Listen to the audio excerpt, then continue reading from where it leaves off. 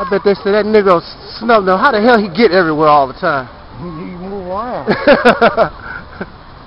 gotta go that way. Okay. Yeah. Cut through there. Yeah, but I got some of my subscribers that found me. Okay.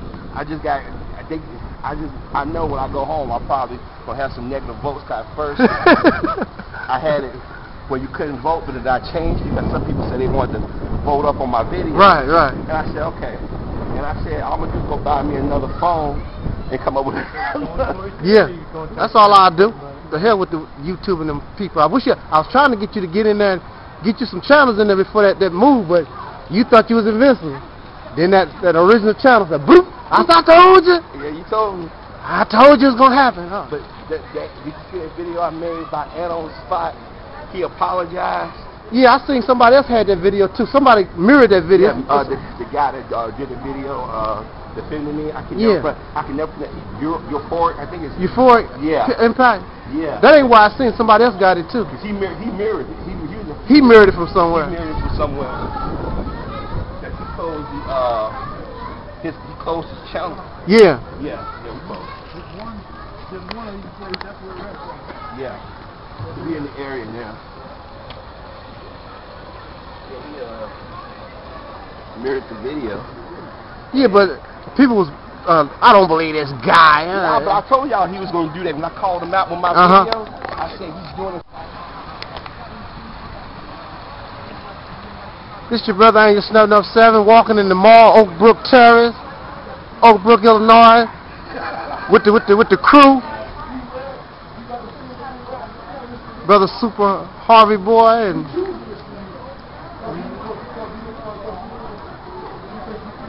if only the president knew what was going on.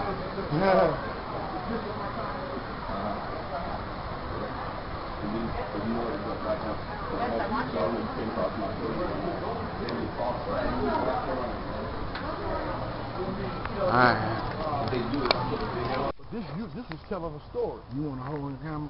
Yeah, I got the camera. You want to hold the camera and maybe you want to say something? No, I don't want. I want who's going to talk about. Okay.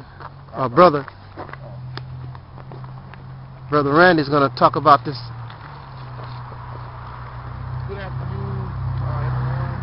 This is my name is Randy Ryder, and we're out here at a museum, a black museum in Aurora, Illinois, done by a world-renowned artist named Charles Smith. Charles Smith. Black Vietnam veteran who came home and had this vision and to tell our story. However, as you can see, when we begin to pan this museum, it's in disrepair, and this array. This is from the neglect of the African American community and the apathy of the African American community. It's in shambles. It's in shambles, and even in shambles, it's still a powerful testament to the struggle. Yes, sir. The journey that we came through. What other people on the face of the planet would allow their history to be defiled in such a manner? We don't even know the significance of these pieces. And as I say, this artist is world-renowned. He is not just some guy who put a bunch of junk together. This is a world-renowned artist. This guy is having whole shows dedicated to him at the Sabo Museum. White people know the value of this brother more than black people. The only thing, as you keep walking, you can see the remnant of how he was telling our story.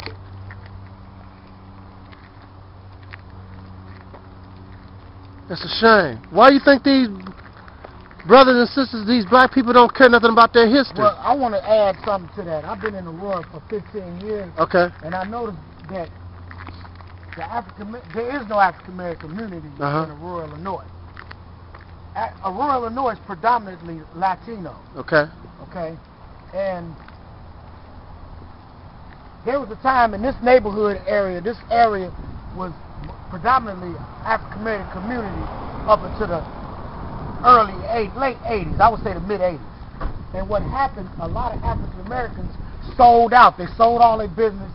They sold their homes, and they sold a lot of their businesses and homes to the Latino community, which Latino community do not support the African Americans. Right. In here, every time we build something, like a store or something, they don't come here.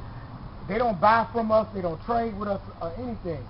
So they're not really concerned about the black community. As you can see, this said slave ship at one time. Yeah. You have people come over here and just destroy things, and they just don't have no respect for this. And I don't blame the Latino community. I blame African Americans, because we supposed to be able to have pride and have some type of respect for things of our history. Yes, sir. This is a part of our history, and we're supposed to have respect for that, but we don't. We're too busy running around trying to buy the latest rims, the newest cars, the newest shoes, and we're not doing nothing to invest in our history. Whether we like it or not, slavery is an African American history. Yeah. Not only is it African American history, it's American history. Every time you talk about slavery, people say, well, y'all talking about slavery, y'all talking about something bad. African slavery is American history. It's part of the white and the black experience. Yes. The Latino don't have anything to do with that concept in America, other than that ain't got nothing to do with us. They're only concerned about their own survival. And their survival right now relies on our demise. Majority of the time, our demise is part of their survival. So right now, we're in a used to be black neighborhood, now it's predominantly Latino. Well, let us talk. Let us explain exactly why the Latins feel the way that they feel. The Latins feel the way that they feel because we are in direct competition. This nation needs a race of willing workers to maintain their wealth. That's right. We have become too expensive. We have become too knowledgeable about what our rights are. See, we were the first source of cheap labor for this country. Any business, the biggest expense in any business is what? The labor. Right. If what you got to pay people, and then I'm going to tell you why we want to divorce ourselves from our history. Because it is a painful history, and nobody wants to be recognized for being a slave. You want to forget that you were dominated in that way, or your forefathers were dominated in that way. You want to forget that. If they concentrated more on what we were before we got here, rather than what we have been. See, in the United States, African history is taught as if it began when we got to these shores. Right.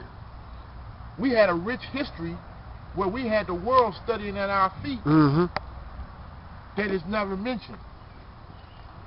Most people don't even know that the Madonna, that the Catholic Church, they have white pictures of the Madonna, but the Madonna is in a little place, a little town in Poland, where the Pope goes, and she's black as the Ace of Spades. The Mother of Earth is Africa. We have been convinced. See, we had the European at one time was the only bridge between the two cultures. He went over there and told them that we was pimps and pushers. He came over here and told us they were savages. Right. Since we didn't go there, we couldn't go there. So now we don't even want to know them, and they don't want to know us. So we have got a disconnect from our homeland. What other race of people out here don't have no connection to their homeland? We consider our homeland backwards because we are looking at it through the prism of a European society. That's right. Imagine, if you will, if go get the book of inventions, look at how many of those inventions were made by African Americans, and think about what those inventions would have done had we done it in Africa rather than here. That talent, had it been left in Africa,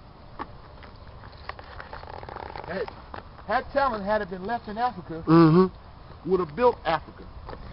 They stripped Africa of all its resources. Why do you think all the world's resources is in Africa? Didn't God, the God of the Jehovah of the Bible, say that all that I have created is for you and the dominion? That's why everything that exists on the face of this planet, you can be found in its raw form in Africa. Please stop calling people Jews. There is the Jews that we think of. Judaism is not a race. It is a religion. Right. Absolutely. There is right. no such thing as a Jew, right, as a Christian, as a Muslim. Muslims can be black, white, or green. Jews can be black, white, or green. They are not a race. They are a group of white people who practice Judaism. That's what they are. Teaching. See, now check this out. Now we're going to get biblical on this thing. Yeah. Okay? Look in your Bible. In Genesis. I'd rather not, sir. Check this out. Well, you can tell. You can see, when your mama tell you to read the Bible, you can show her how it's been misinterpreted. I want to show you something to prove my point. Anytime anybody doubts that the cradle of civilization is Africa, this is what you tell them. You go to Genesis, and there's a river called Gihon, G-I-H-O-N. That river, right now today, still runs through the middle of Ethiopia. Ethiopians do not even sanction those so-called Jews in Israel, right, that inhabit Israel. That's right. Because in their mind, the true Jews are the Africans. See, and so since we how you doing? Well, since we know that, if the river still runs through, see, that river's not changed. That river's in the book of Genesis. Genesis means what? The beginning. So if it's in there in the beginning, if it was there in the beginning, it's there now. That's the origination. That's the origination of Earth. Let me give you some other things. The so-called Middle East was a creation of the Europeans.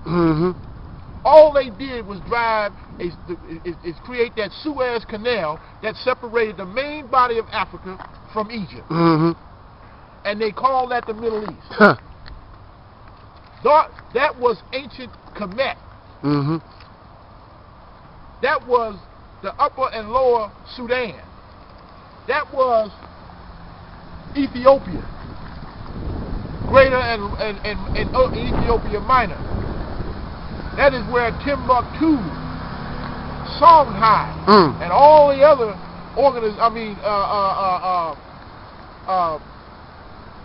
precursors, because most of the knowledge that these people have is a duplication of what was already thought of by your forefathers. Yes, sir. Now, if you don't believe me, there's a book called The Secrets of the Nile Valley by Anthony Browder. It will show you where the CBS I come from, where to denote all the things that are on the back of your dollar bill come from? How come you got an obelisk in your Washington Capitol? That is the symbolic of Osiris and Isis and the removal of the phallus. That's what that symbolizes. People don't understand what really is going on out here. You've been miseducated to believe that you are inferior, because if you think you're inferior, you will behave inferiorly, and we can capitalize on your lack of knowledge. Right. Your ignorance of self is the biggest problem that you have, because it determines how you see the world and your place in it. If you think the reason that these people, they don't, now you notice a person, if you're a black person in an all-white situation, you shrink to the corner. If you're a white person in an all-black situation, you step up front and you think you, by virtue of being white, have the right to lead. You have a right to lead. You are destined to lead. He's going to resist in everything because he thinks he is innately smarter than you. He's been convinced of that. But the problem is not that he's been convinced of that. The problem is you've been convinced of that. Thank you, brother. Thank you, Brother Randall. And this is why this is in shambles.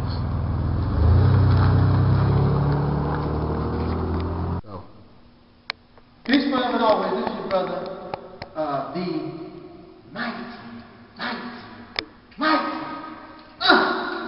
Angelsnupnup7, and I'm here in Chicago, Aurora, Illinois, and having a good time. As you know, I'm up here visiting my student AdMinister of Action, Andre 96, and we are on our way to visiting the brother you know of as HarveySuperboy. But prior to that, Brother Andre introduced me to a brilliant brother. I had a chance to speak to him for the last few minutes. Represents a consciousness for the law, having the same similar type of experience with your brother, and hopefully talking to this brother here and Brother HarveySuperboy, we can combine our forces together to be stronger. Because as you know, alone, all of us are brilliant alone, all of us are strong alone, but there's nothing like the unification when people come together. It makes everybody that much stronger. And when I introduce to you this brother, you'll hear that dynamic, you'll hear that wisdom, that knowledge, that understanding, because see, Brother Taalik can't do it all. There are things that Brother Taalik just don't know, or I just can't be concerned with. I have, like I talked to us yesterday with Brother Andre, all of us have our gifts. So I would like to introduce to you this brother so he can share with us, not only right now, but later on, hopefully, I'll be able to share the wisdom of this brother with you on the Reality's Temple on Earth Ministry. So with no further ado, I want to introduce to you from the Keeping It Real Law Project, Brother RYder. Brother Randy. How you doing, my brother? All right, sir. Yes, sir. Glad to see you. Pleasure. This is my audience, Reality's Temple on Earth Ministry. Good afternoon, everyone. My name is RYder. I'm from Keeping It Real Law Project. And what I do is I teach primarily our young men, or I teach our community as a whole, their constitutional rights and constitutional amendments to guarantee those rights, and how to effectively engage with law enforcement officials. It is imperative that we teach our children this vital information to keep them out of the clutches of the prison industrial complex. Yes, sir. If we do not teach our children to change the way we act, we will continue to get the same treatment that we've been getting heretofore. We need to come up with different strategies to address this issue. We are the biggest population in prison, and most often the most likely victims police misconduct and or brutality, yet we know nothing about the system that governs us and that we're going to be facing. That's why 95% of all criminal defendants plea bargain, because they would rather plea bargain than face a system that they don't understand. Don't have no knowledge. And people, innocent people are pleading guilty to crimes they haven't committed simply because of that fact. They don't have access, and also don't have access to quality, competent, and affordable legal assistance. That is the formula for incarceration in the United States. The formula is very simply weird. We call it weird, not the one you sit on. RIR. Race, income, race. Race determines how much contact you will have with law enforcement officials. You live in certain areas, because of where you live and who you are, you will have a lot more contact with law enforcement officials. Income determines your ability to defend yourself against the charges that are brought against you. If you can't, if you get as much justice in the United States as you can afford, it's not always about race. How many of us don't think OJ did it? But he walked out of court, but he was able to hire the best legal minds in the country. You're going to be saddled, in the most part, we're going to be mostly saddled with the public defender's office, whose mission is not to defend you. Their mission is to do one thing, or they have two missions: to relieve the backlog in the court. That's why they were created. The plea bargaining system, that's what it's for. They could not possibly afford to try everybody that they arrest for crime. Yes. It would financially break the system. So they created the plea bargaining system to blackmail African American males and people of color into taking plea bargains by making sure that they plea bargain. It's a new twist on the old story. It's during slavery when a male would commit an offense, they would string him up outside and make everybody come watch him get whooped. The reason they did that was he was still here. Well, they do the same thing with the plea bargaining system. They do the exact same thing with the plea bargaining system. What they do is they offer you less time in exchange for you giving up your right to trial by jury and the right to face your accusers. Okay? And if you don't do this, then you get twice or maybe 3 times as much time simply for defying the system. Because the nature of the crime has not changed, nor has your prior record. If your case is worth 6 years in a plea bargain, why is it now worth 18 years because you went to trial? Even though nothing has changed except for your right, for you demanding your constitutional right to demand a trial by jury and the right to face your accuser. That's it. That's in a nutshell. This is the reason why we need to address this issue. We need to teach our people how to defend themselves against any charges, how to keep their rights intact while on the streets. We're often the victims of harassment. A lot of us have been to prison. When you went to prison, you had to account for your whereabouts 24/7. Why is it that when I got out of prison, if I go in certain neighborhoods, the police can stop me and ask me where I'm going? That ain't really none of their business. I have the right to life, living, and the pursuit of happiness as any other citizen. I'm an American citizen, yet I'm being treated as though I do not belong here. Right. I am being treated. And the reason we're treated as though we don't belong here is because This was not intended for us. When this nation was created, we were three physical human beings, one not to build a horse. Right. So, therefore, they never intended this Constitution to include us. That doesn't matter.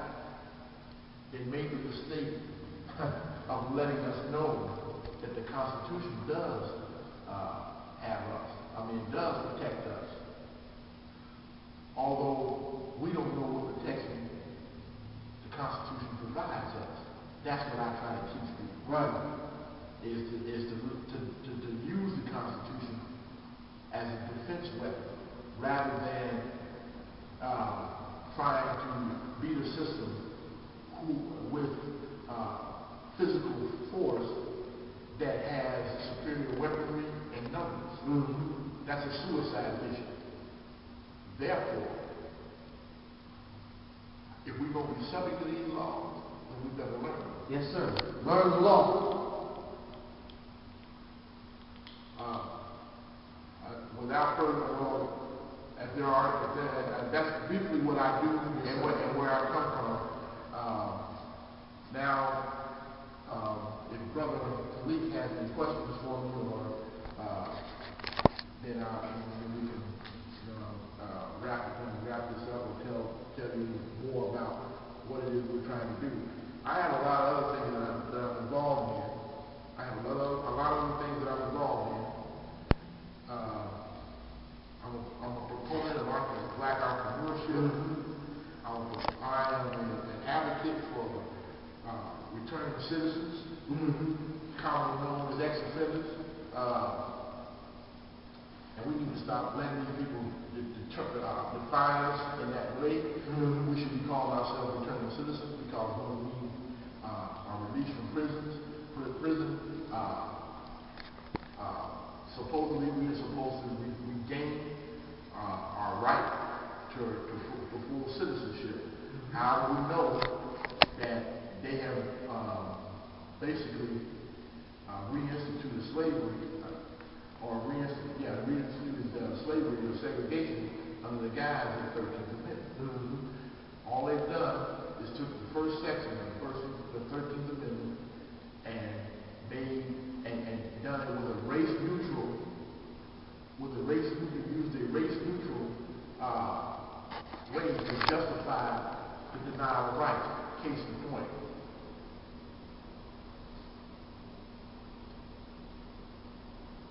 Section 1 says, neither slavery nor involuntary servitude shall exist in the United States or its territories unless duly convicted of a crime.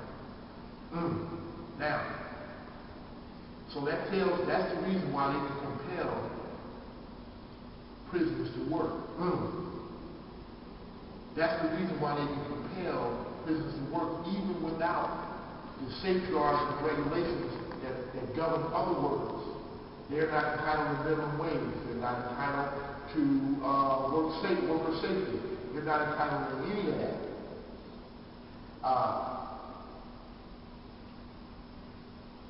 This is if we allow this to continue the way that it unchecked, the way that it is, you're going to have a whole generation of African American boys who cannot participate in society because they've been convicted of a crime.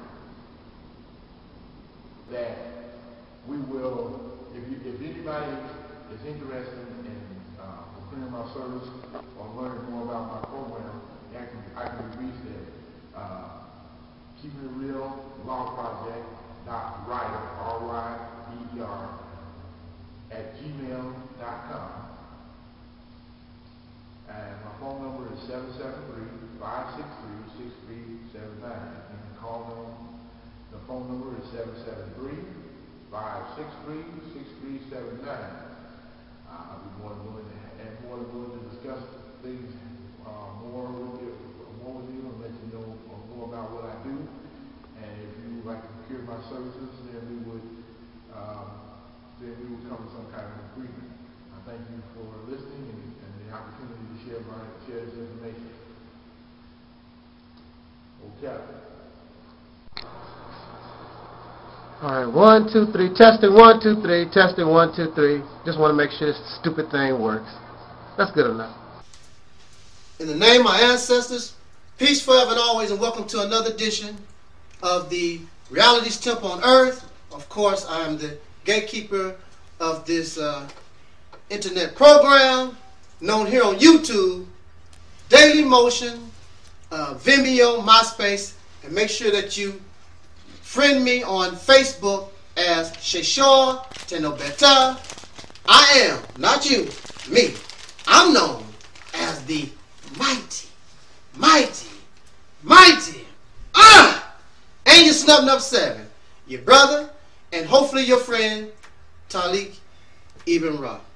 I would like to thank you for joining me live from Aurora, Illinois, or Chicago, however y'all want to view it. Chicago, Aurora, Angelsnupnup7 in the house. And we live and in person. And I have special guests on this particular special broadcast of the Reality's Temple on Earth. I would like to introduce my guests. To my left here, I have my brother, Randy Ryder. Yeah, Randy Ryder. It was on the top of my tongue and I just forgot. I'm so sorry. Randy Ryder from Keeping It Real Law, the Law Project, right here in Aurora. And also to my right, y'all know it. It's too late. We together now. It's too late now. Y'all, it's almost a done deal for you. I know some of y'all might get upset. Say, no, them two niggas can't get together. Oh, no, Lord Jesus Christ. Y'all that don't believe in God, you're probably screaming for God now. This is the real man of steel, Brother Harvey Superboy. There we go. All right. Yeah. And it's enough room. Come on in here. And my assistant minister, Andre, he know he needs to sit in here and be part of that. And brother, my assistant minister, there you go. This room is sort of crowded. Y'all have to forgive us a little bit, but pay attention. We got a lot of information for you, and we hope that this hour, maybe perhaps hour and a half, becomes very informative. And what is more important is that y'all see this power and this strength here. And when you hear these brothers, these voices, these brothers talk, oh man, woo! So, you know, if you're looking at this on video, which chances are you are, because I mean we live. I'm gonna have to put this down on YouTube or Daily Motion somewhere. You know, before you get started, get your popcorn, soda, whatever, or your beer. You know, some of y'all do that like that. And then we're gonna have a nice conversation here. We're not gonna be talking about chasing women. We're not going to be talking about getting the hit off the old weed. We're going to be talking about those issues which pertain to us, which makes to help our community and we as an individual improve ourselves. Now, I don't really know. We really don't have a subject matter. We're just going to talk. But I just wanted to kick the conversation off with Brother Harvey Superboy and myself. And Randy, he's going to come in too, but we're going to kick this off with a subject that's near and dear to the YouTube community. And myself and brother Harvey, I would like for the friends and the subscribers of the Reality's Temple, Angelsnupnup7, and the subscribers and the friends of Harvey Superboy, y'all know we're in trouble on YouTube. And the reason why they do not want our voices on YouTube, well, you guys already know, so I really don't have to explain it. But we need your help to stay alive until we get stronger. We need y'all to mirror our video. We need y'all to set up channels just for us and put these videos out there. We need to put out as many channels and videos as possible so these false flaggers, if they want a false flag, make them work. Make them work 24 hours a day. Show them that they will not, this little kitty action, this cowardly, trashy action that they do is futile. It's not going to mean nothing. Every time, matter of fact, what you're going to do is make it worse for yourself, because every time you turn around, there's my pretty face. There's Harvey's face.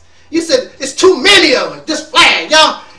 I want to run the knuckles off your hand. That's the way we need to do it. So brothers and sisters, friends and associates, those of you who know that we are not haters, that we are not racist, and all these old crazy things that they say that we are. We are just brothers that come together, and there are also sisters out there whose channels getting flagged. We are just people coming together, trying to talk with one another so that we can attempt to solve the problems in our community and become better individuals ourselves. Because that's where it starts. Matter of fact, if you don't become a better individual, we can't have no effectiveness anyway. You have to become a better person in general. And we can, then that rolls off into the community at wide. But I'm gonna kick this off. If Brother Harvey want to talk about this particular issue or anything that he chooses, and we're gonna go around this room, and whenever any of y'all other brothers that's in that want to jump in the conversation or kick something off, you know, you just be glad to. I'm gonna tell you right now, I'm tired as hell. I've been here, but I've been enjoying myself. So y'all sit back, relax. I'll do it with you, and we're gonna kick this off with Brother Harvey Superboy. And thank you for coming to the Reality Temple. Thank you, brother. First, I want to say thank you to those who have supported me, supported us. Let me say support us. When I started doing these videos, it wasn't with malice or any financial motivation. It was doing it because for years I've seen how people be manipulated, whether it be in print, whether it be music, movies, or even in school. And what kicked it off for me that I had kept seeing stories where people who were white, and I'm going to say that they were racist, because you lie on a black man or black woman when it comes to crimes, where they're basically lying and saying things about our people, and the reaction from the media and from the citizens were very visceral. Matter of fact, the very first video I ever did was about Bethany Starro. If you don't remember who she was the 26, I think 27-year-old woman. She was deaf, and I want y'all to remember this part. She was deaf. She put acid on her face and said a fictitious black woman did it. The media, YouTube, and y'all, there's some videos still out here on YouTube about it, called black women all kinds of derogatory names. And even some, and I use this term loosely, brothers was joining in, piling in on it, knowing that black women and black men for the last 40 years have been divided by outside forces. So when a sister heard a black man refer to a slut or bitch, all of us got lumped into that group. When I saw the reaction from Oprah Winfrey, because the sister was supposed to be on Oprah Winfrey's show, but thank God some smart thinking white man said, wait a minute, if she had acid on her face, the very same thing I said in my video, why wasn't her eyes damaged? I wear glasses. I know if your face get wet, water's going to get on your eyes at some point. It's going to get it. There's no way around it. So what I did was I got off my butt and said, no, I got to speak to this, because whether we have issues with black men and black women, there was people out there just berating our sisters, and from that day on, it started to flow. It kept coming. And what happened was, I started talking about politics, because a lot of our people have been manipulated into voting one party. A lot of us have spent our money in unwise fashions. So I spoke about that. But after a while, and brother can tell you, I was barely getting 30 views on my channel until I just kept pushing through. Then all of a sudden, I started getting the hate from the tried and true racists. You know the brothers. I keep saying brothers, yeah, but I refer to everybody like that. But those white men and women who don't want us to have a voice, that want us to stay in the slave masters, you know, they just sit in that type of place where you need to know your place. You can't speak about anything. I was getting death threats, and I told brothers and sisters to support me. And they's like, oh, Harvey, you ain't getting no death threats, because at that time, I didn't know enough about the video software. And then after a while, I can't remember, one of the YouTubers came to me and said, why don't you invest in some of this video capture software? And once I started doing it, a lot of those men and women was making those threats. They stopped. But guess who took their place? Self-hating black men and black women, as I like to call handkerchief heads. A lot of these brothers and sisters want to become YouTube partners. So what they do, they change the tone of their videos. They start attacking one another, because people love to see black people attack each other. It's like a sport to them. You see all the booty shaking videos up here. You see the fight videos. You see the black men defending that white girl when she was calling us niggas and everything. People like that. Those videos are in the thousands, even in millions of hits. But brothers like us, we just speaking about the things we observe. Yes. We probably got maybe 400, 600, 700 subscribers. That's too much. So after a while, brothers and sisters said, well, I want those subscribers, so how am I going to get them away from them? I'm going to go out there and make a dummy channel, or I'm going to say Harvey Superboy, or any other brothers out here like ourselves, or sisters talking about, say, he said something about black women. Knowing damn well I never said anything about black women. Then they might say, brother, Harvey don't like your channel, so he comes in, and then they want to go to this super pro-black stuff and don't even understand that you have to have a plan when you talk about overthrowing the country or being a revolutionary. So all of a sudden everybody's jaw-jacking with each other, and I'm sitting back like, you guys don't understand. We just becoming entertainment for the YouTube community. But then when I go into a different direction and say, let me try a different way of speaking to y'all, then that's even worse. Now the other day, if you guys don't know, a brother, like I said, I use these terms loosely, and on the spot, we all know him as, what's that, Painless. We know he made a series of videos attacking the Trayvon Martin, attacking other brothers and sisters. Matter of fact, he joined people who are racist in getting our videos false flagged or terminated. Well, I came across a video another YouTuber had mirrored where he said he admitted he was cooning and buffooning. He was tap dancing. And one of my subscribers to my new channel said, you know, you should forgive him. I said, no, that's the problem with us as a people. Every time we do something stupid or dangerous to each other, we forgive them.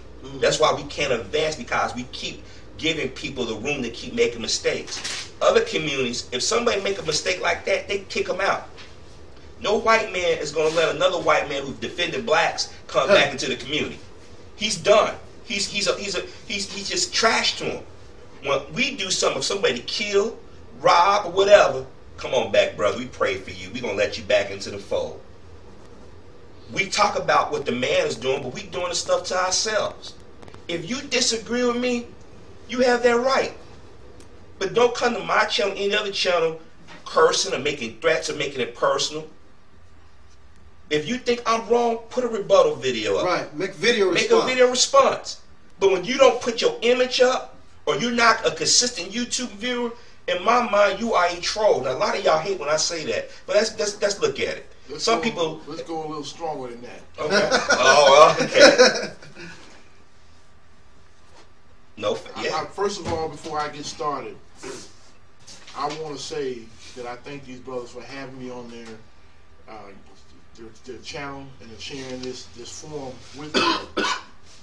Normally, I do things like this only if it's a commercial, you know, for my program, Keeping It Real Law Project. But tonight, because I've gotten to know these brothers over the past 3 or 4 hours, and I know that their heart is sincere. You're going to always have cowards amongst us. You're going to always have those individuals. We've had them. See, Step and Fetch's grandson is live right now. Uncle Tom's great-grandson is still around. They call him Michael Steele. They call him J.C. Watts. They call him Black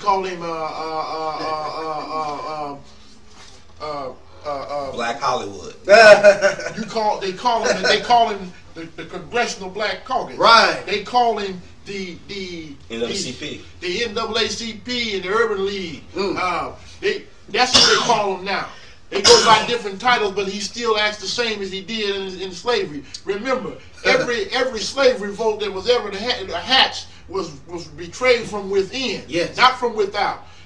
It wasn't the white folks to stop Nat Turner. It was black folks to stop Nat Turner. White folks didn't tell on Denmark Vesey. Black folks told on Denmark Vesey. Gabriel Prosser, the first known slave revolt over here, was betrayed by black folks. The Black Panther Party was betrayed by black folks. Marcus Garvey, Malcolm X. Yes. Everybody. Dr. King, everybody. Now let me tell you something. Tell us. We can no longer afford these handkerchief heads. We can't afford them. In every other society, traitors are dealt with accordingly. The worst offense you can commit in the military is to be a traitor. It's punishable by death. Yes. If we are a nation within a nation, why don't we have that same right to implement the punishments as we see fit? And until we adopt that mindset, we're going to have people who continually disrespect our community, yes, sir, and sell us out to the devil. And I did say the devil. I don't care who don't like it. Call me. I love it. I love it. Yeah. I makes my teeth white. See, listen, I don't mince words. See, I am not trying to be politically correct. I don't care who get upset. Call me. If you want a death threat, come holler at me. Yeah. I got something for you when you come to my door. Now, leaving that off, we have been pontificating, wringing our hands, allowing other people to define us. Yeah. Allowing other people to define our struggle and what it should be, what we should be asking for. Ain't nobody got the right to decide that but me. That's right. And the people who look like me. I'm not asking your permission for nothing. See, I want you to understand me clearly. I am not asking your permission to be black. I was born this way. If you don't like it, get over it. Now, we can sit here and wring our hands and talk to these people as if those individuals, who are racist, you mean less than nothing to me. I don't care about you being racist. You can be as racist as you choose. I don't care about racism. I care about discrimination. There's a difference. See, what you think don't bother me. When you start enacting policies and procedures and codes that deny me opportunity and the right to participate fully in society, discrimination, that's when I get upset. Now, you may discriminate based on race, but the racial aspect is irrelevant. I don't care about the discrimination. I grew up in a household with a father that taught me it don't matter what white people think. As long as they're not taking clothes off your back, a roof out over your head, or food out your mouth, it is irrelevant what they think. They got opinions like everybody else. You know, an opinion is just that, an opinion. I'm not out here trying to prove to you that I'm anything other than what I am. I could care less if you like me. Because to be quite frank with you, if you like me too much, I'm doing something wrong. Right. Yeah. That's right. Think about it. Because what nation of people or what sector of society in any other society fighting against an oppressor is worried about the oppressor's feelings about what they're doing. Right. That is the ultimate stupidity to me. But you have some of these Negroes, in a minute, I call them the Plug Negro Society, the PNS. Those individuals they done let in the house. Those individuals with the 5- and 6-figure salary that's afraid to lose their position. Those individuals who get those positions, and see what really angers me with those people, it was the blood, sweat, and tears of ordinary citizens like myself who got out in the street back in the civil rights era and said, we demand more black police officers. We demand participation and more black this and more black that. But it makes no difference. All that happened is that they adopted the culture into which they was integrated into. They forgot who they were. And now they are insulating white society from charges of racism. Because we can't say racism now because they in the slots. They doing the white folks bidding. But they've been trained properly in their higher schools of learning. Then let me ask you a question. Ask it. They said during slavery, they didn't deny us the opportunity to go to school. They didn't ever even, that was not even a figment of their imagination that we would ever go to school. What did they deny us the right to do? Read. Now let me ask you a question.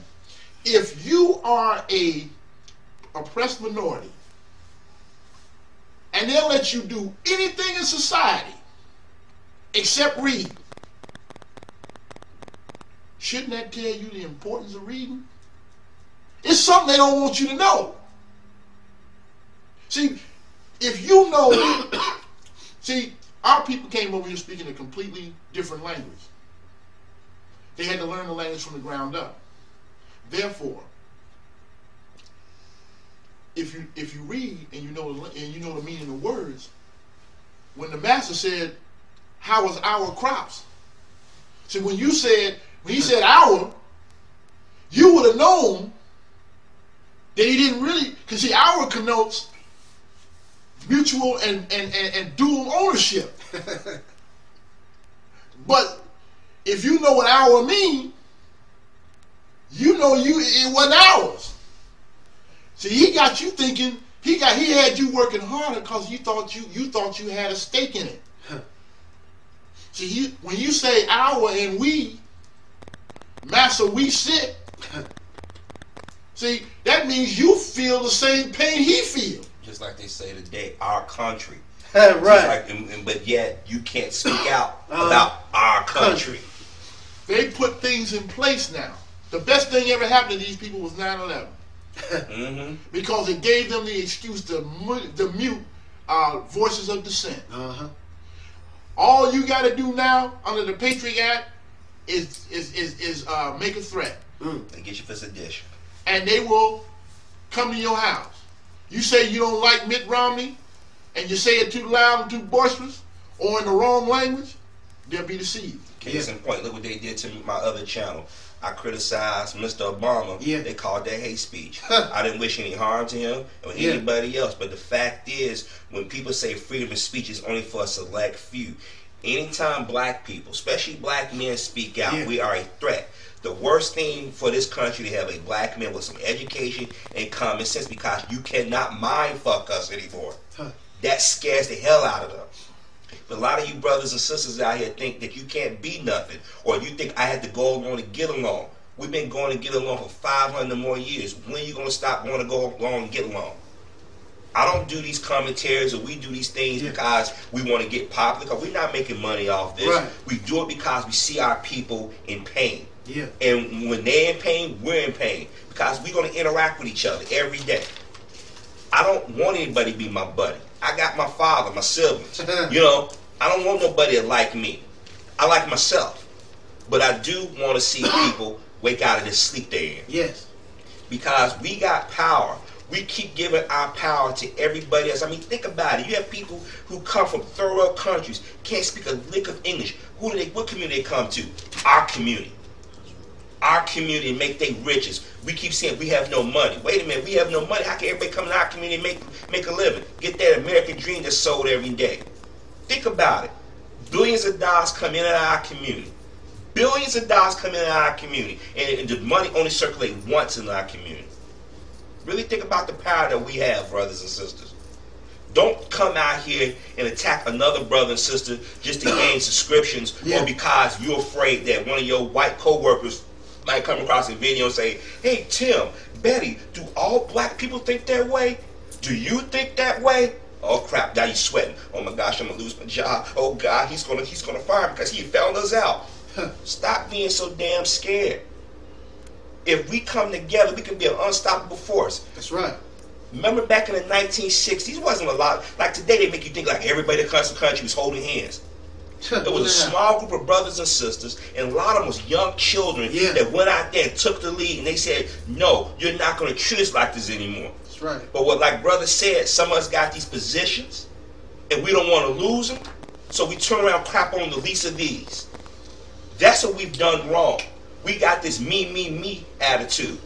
No other community is going to berate their people in public like we do. Right. We can't keep blaming white folks for the stuff that we can change and control. Yes. I don't want to take this out of time. I want to share with the people. Okay. Anyway, I can just get a quick sit down for a minute. Yeah, brother. Yeah. Just a minute. What I do know is that Brother Randy, sit right here. They see me all the time. The enemy loves more than anything. See, we do the videos all the time, so quite naturally, we want y'all to be able to be recognized. What the enemy loves more than anything else is to deal with us on an individual level and have us thinking on the individual level. As long as we thinking on the individual level, then they can take our direction and put it in any. They can manipulate how we really interact with one another. They want us to be separate in mind and in thought. They don't want us to think on the same accord.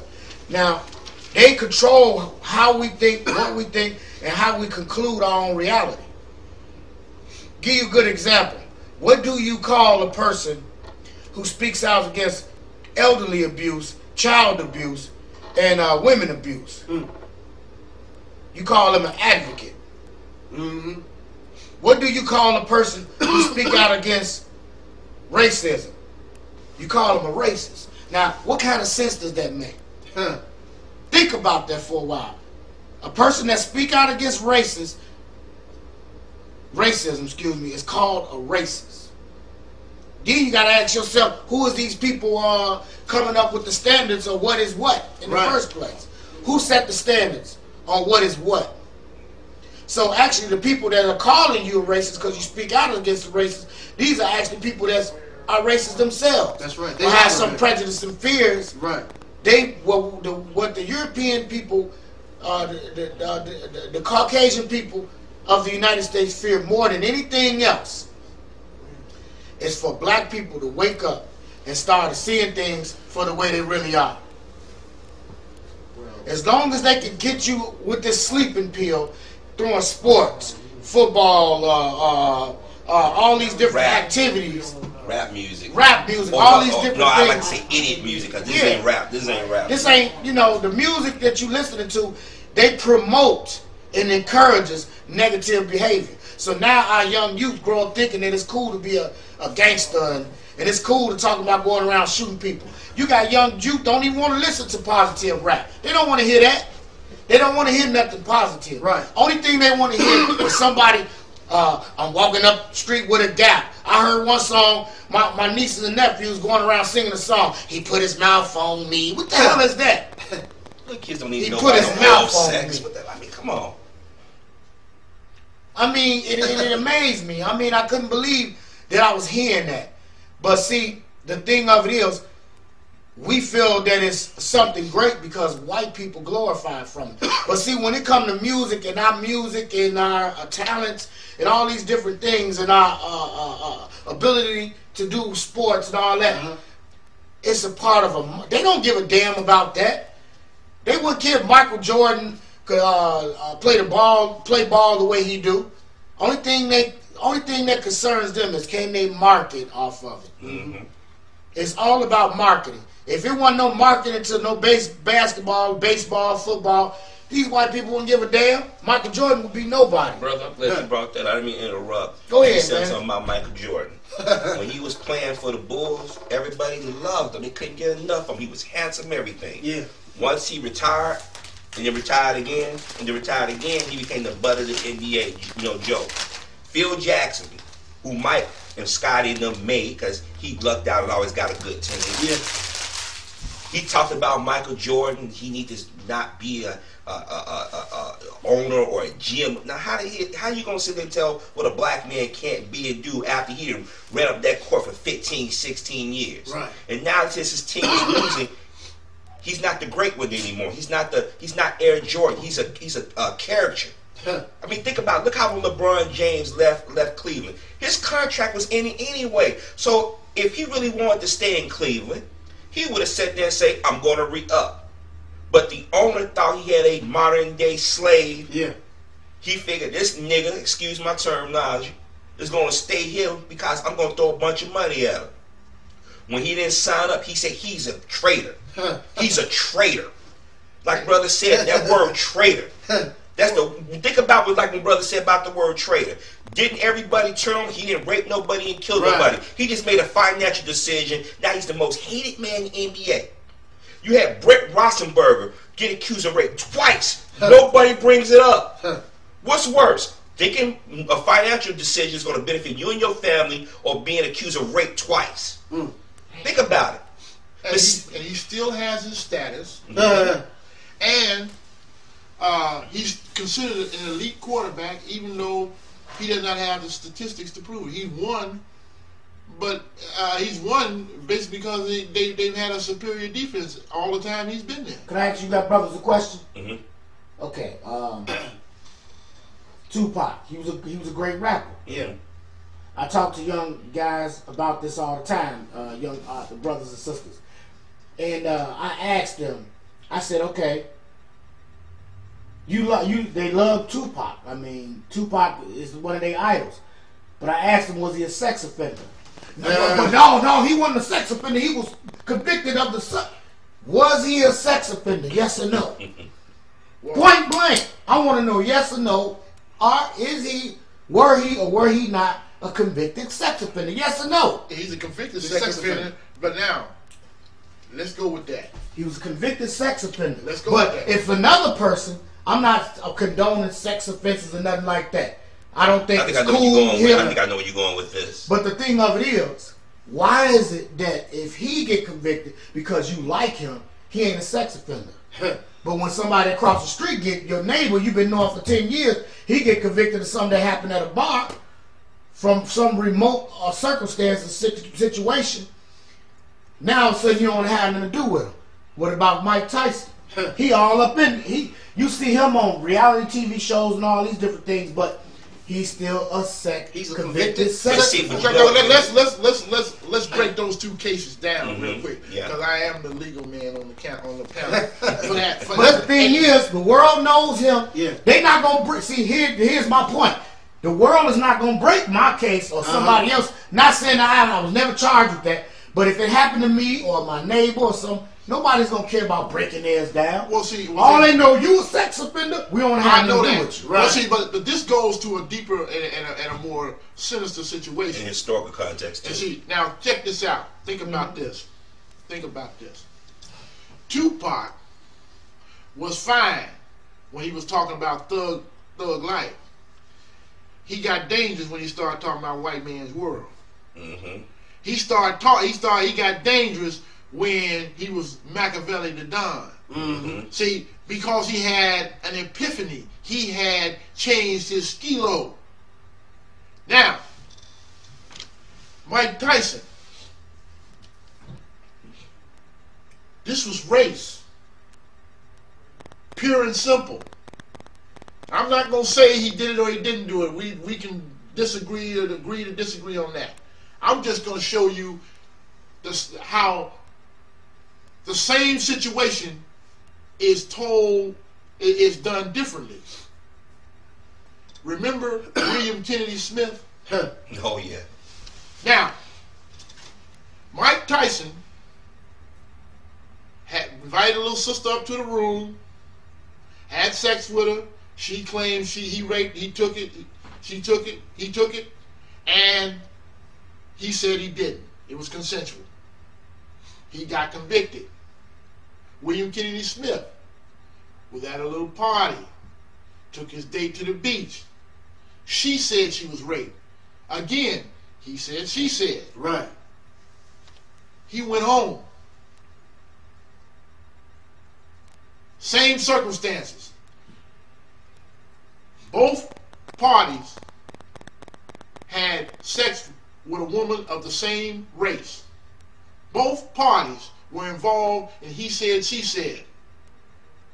One got convicted, the other one didn't. Why was Mike Tyson's witness more credible than William Kennedy Smith's witness? Why? Because his middle name, Kennedy. See, we have set them up as a monarchy in this country. And they're the biggest criminal family in the world. That's right, from the beginning. From the beginning. They made their money in bootlegging. Yeah. Which was a crime. Yeah. Which was a crime. And then but see, in the United States of America, it does not matter how you get your money. Show you what the same, I'm telling you about the difference. Al Capone, legendary figure. Mm-hmm. Larry Hoover, gangster. They're the same thing. Right. But why is one on the movie shows and in pictures and the other one buried down in a basement in Colorado? They did the same thing. Larry Hoover made the mistake of gaining political power while he was in prison. He put 100,000 GDs on the street and elected that Aunt Jemima, Carol Mosley Brown. Handkerchief head. That's how she got elected. And didn't know nothing. When they saw that, Mayor Daley got scared because he's a closet Klansman. Just like his old man. Just like his daddy. He said, oh no, that, excuse my language, that nigga got too much power. He got to get the hell up out of here. Listen to me. Now, why can't Larry Hoover exchange his criminal capital for political power? Ain't that what the Kennedys did? Every black person, when I was growing up, I'm in my 50s, had a picture of John F. Kennedy, Martin Luther King in the middle, and Robert Kennedy on the other side. Dumbest thing I ever seen. And they don't even realize that they were dragged kicking and screaming by King to sending them troops down there. He put their feet to the fire. He just kept pressing until he made them do something. And me interrupt said, brothers, a lot of people don't know that Robert Kennedy gave J. Edgar Hoover the okay to wiretap Malcolm, Martin, any other black person spoke out during the 60s. Matter of fact, Robert Kennedy gave him permission to do the techniques he did. This is why the FBI, the Chicago Police Department, other municipalities was assassinating Black Panther Party members, because those brothers they felt the law. They realized, hey, they're not the only ones who carry guns. We can have it for protection. And they started to use it against those men and women who crawl their ass into our community and have their way with our people. And then, as they used to call them, the pigs got scared. So what happened was that Ronald Reagan in California, when the Black Panther Party marched to the state capitol, they changed the laws of gun ownership. This is why here in the Chicagoland area, or within the city of Chicago, before Mayor Daley got out of office, he made it tougher for Joe Q. Public, like me and you, to own a weapon. Even if we have it in self-defense, you can go to jail. The criminal had to be in the house on top of your ass to do a crime, and before you can do anything. And even then, you're going to have a problem. But let me tell you something about the mindset of white folks. We have a love-hate, we have had since we've been here. We have a love-hate relationship with them. We hate them for what they've done, but we love them because we've been taught to love them. And even to our detriment. Yes. Now, this is what I want to say to you. Now, we're talking about these people who, first of all, we sit up and praise people and we don't even know what we're talking about. the next guy that next white man that we fell in love with, Bill Clinton, the first black president.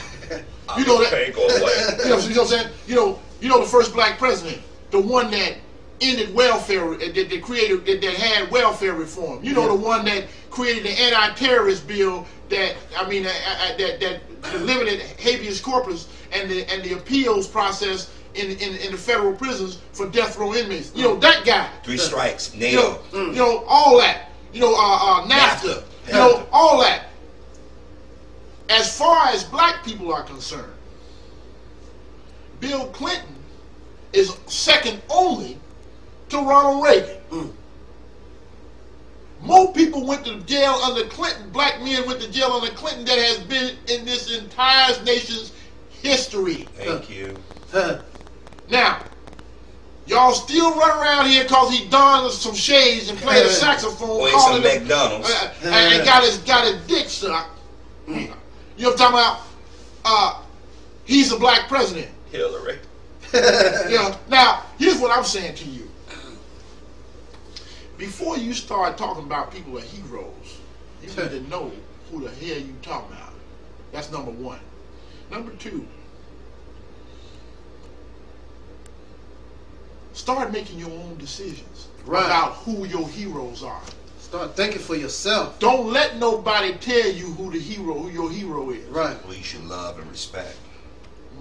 They got you idolizing people who have special talents. Michael Jordan was an exceptional basketball player. He wasn't no hero.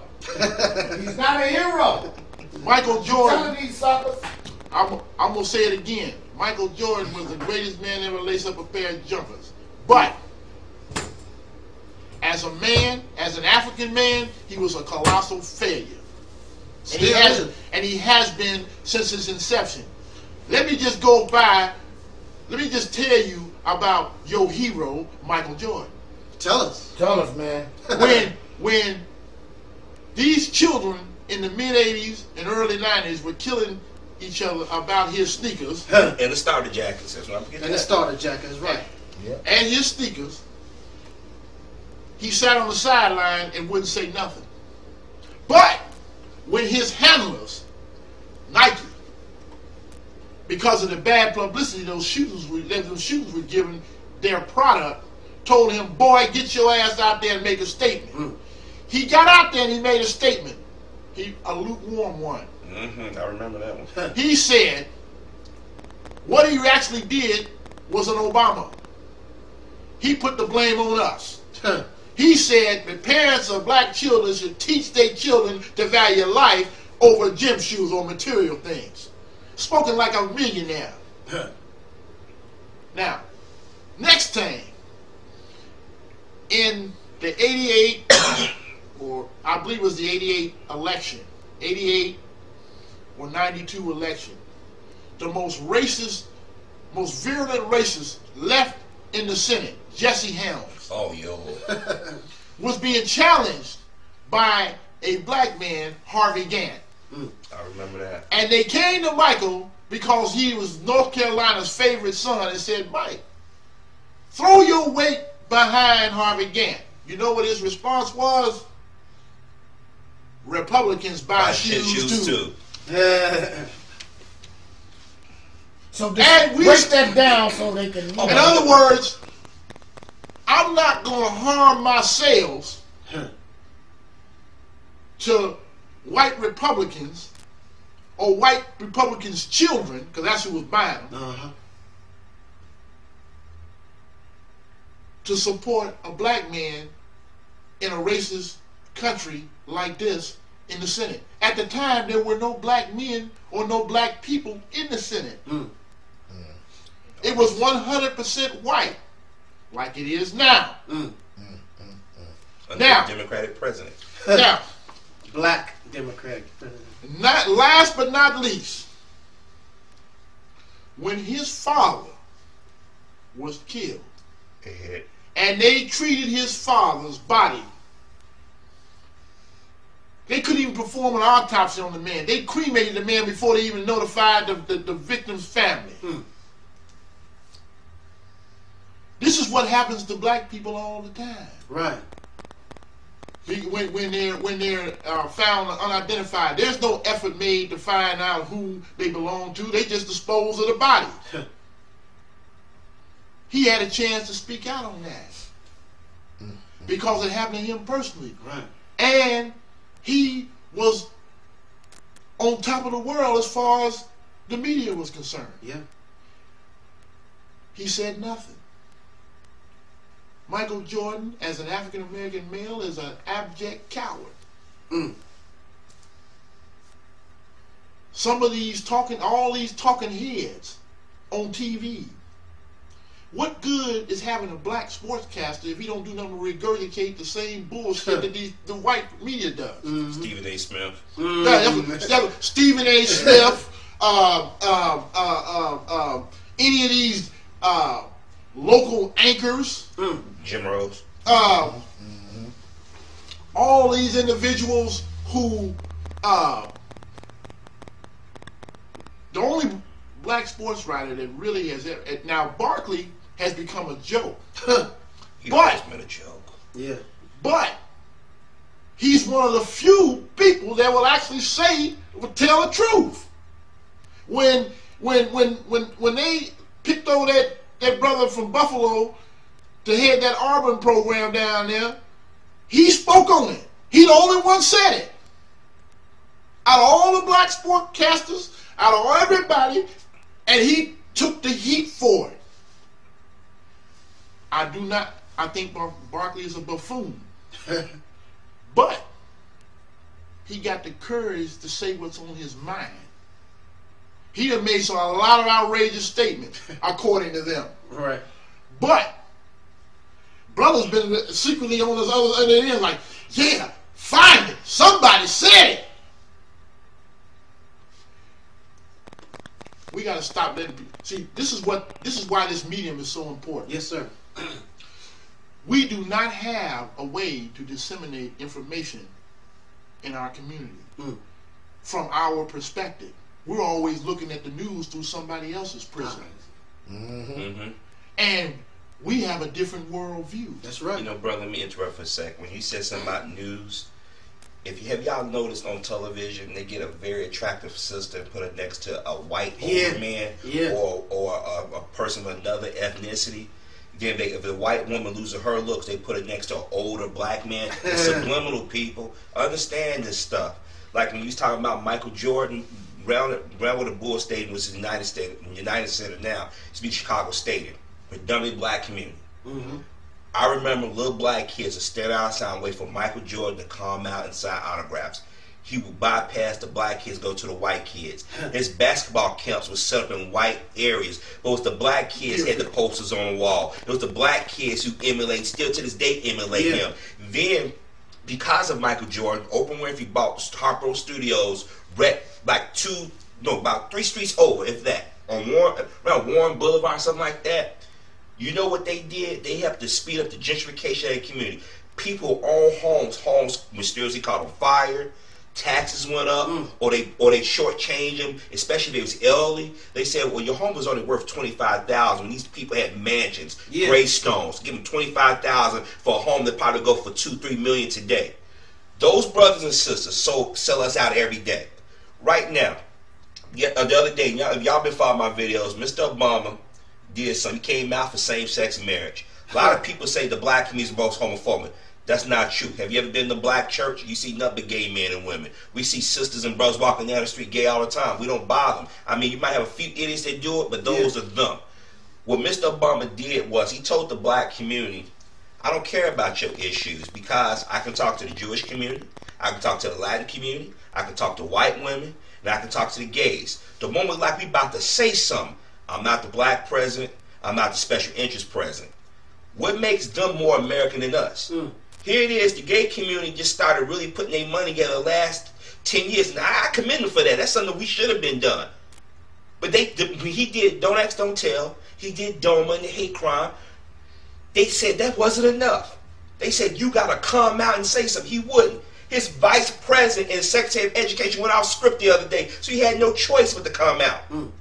So that should tell you right now, as black people, we got a voice. We came out 98, 99% to vote for this man. Don't let nobody tell you that white Americans did it, because if they didn't, they would be bitching and moaning 2 months after he got in office. You wouldn't have no birthers or Tea Party, and that's a cute term for racist. Let's call it what it is. That is the new White Citizens Council. That is all that is. They can sit up there and talk that smack all they want to. Their whole problem with Obama's having with this obstructionist Congress that he's dealing with is because they're trying to take that seat. They would rather see the country go down the toilet than to let a black man succeed. See, because if he lead them out of this depression, he put the country back on 10, guess what? You liable to elect another black one. And another. See, because you done had white men running this country since its inception. And they are responsible wholeheartedly for the condition of this country today. They want to blame other people. They call you thieves. Now let's just show you what kind of mentality we're working with. Here's people who stole everything that they had. They don't have shit of their own. Right. Their language ain't even theirs. You can't go into the dictionary. I challenge any one of you. Talk about the language. To go into, that's what I'm saying. I challenge each and every one of you within the sound of my voice to go into the dictionary and find me a word that originated in America. It's going to be Old English, German, French, Latin, etc. There is no American word. But they tell you it's American language. Ask any people that come over here. This language is harder to learn than any language in the world. Because it doesn't follow any particular rules, because they have exceptions to everything. See, there's an exception to every rule of our English language. You know why? Because our language is not ours. And we're trying to fit other components into it. That's why you have this situation. And you know, you said that about the language and stuff. It goes back to education. Like I say, learn your history. This is why they want to keep certain things away from us. Because after a while, we start putting two together. Because the worst thing if science ever caught up with science fiction and they was able to build a time machine, we'd be fucked. I'm gonna tell you why. Worst thing they ever did was allow some of our brothers and sisters to learn how to read. And now they're paying for it. And they're like, oh damn, they reading this, they discovering this. See, like right now, the brothers in this room, we all got our common experiences and stuff, but we all know the game. We've known, like your brother said in the beginning of the bit, you read. You gotta read. You have to understand words mean something. This is why white folk, when they talk about, oh God bless America, and wave the flag, they like words. Because they say President Obama seems aloof because he used to people message your mind, telling what you want to hear.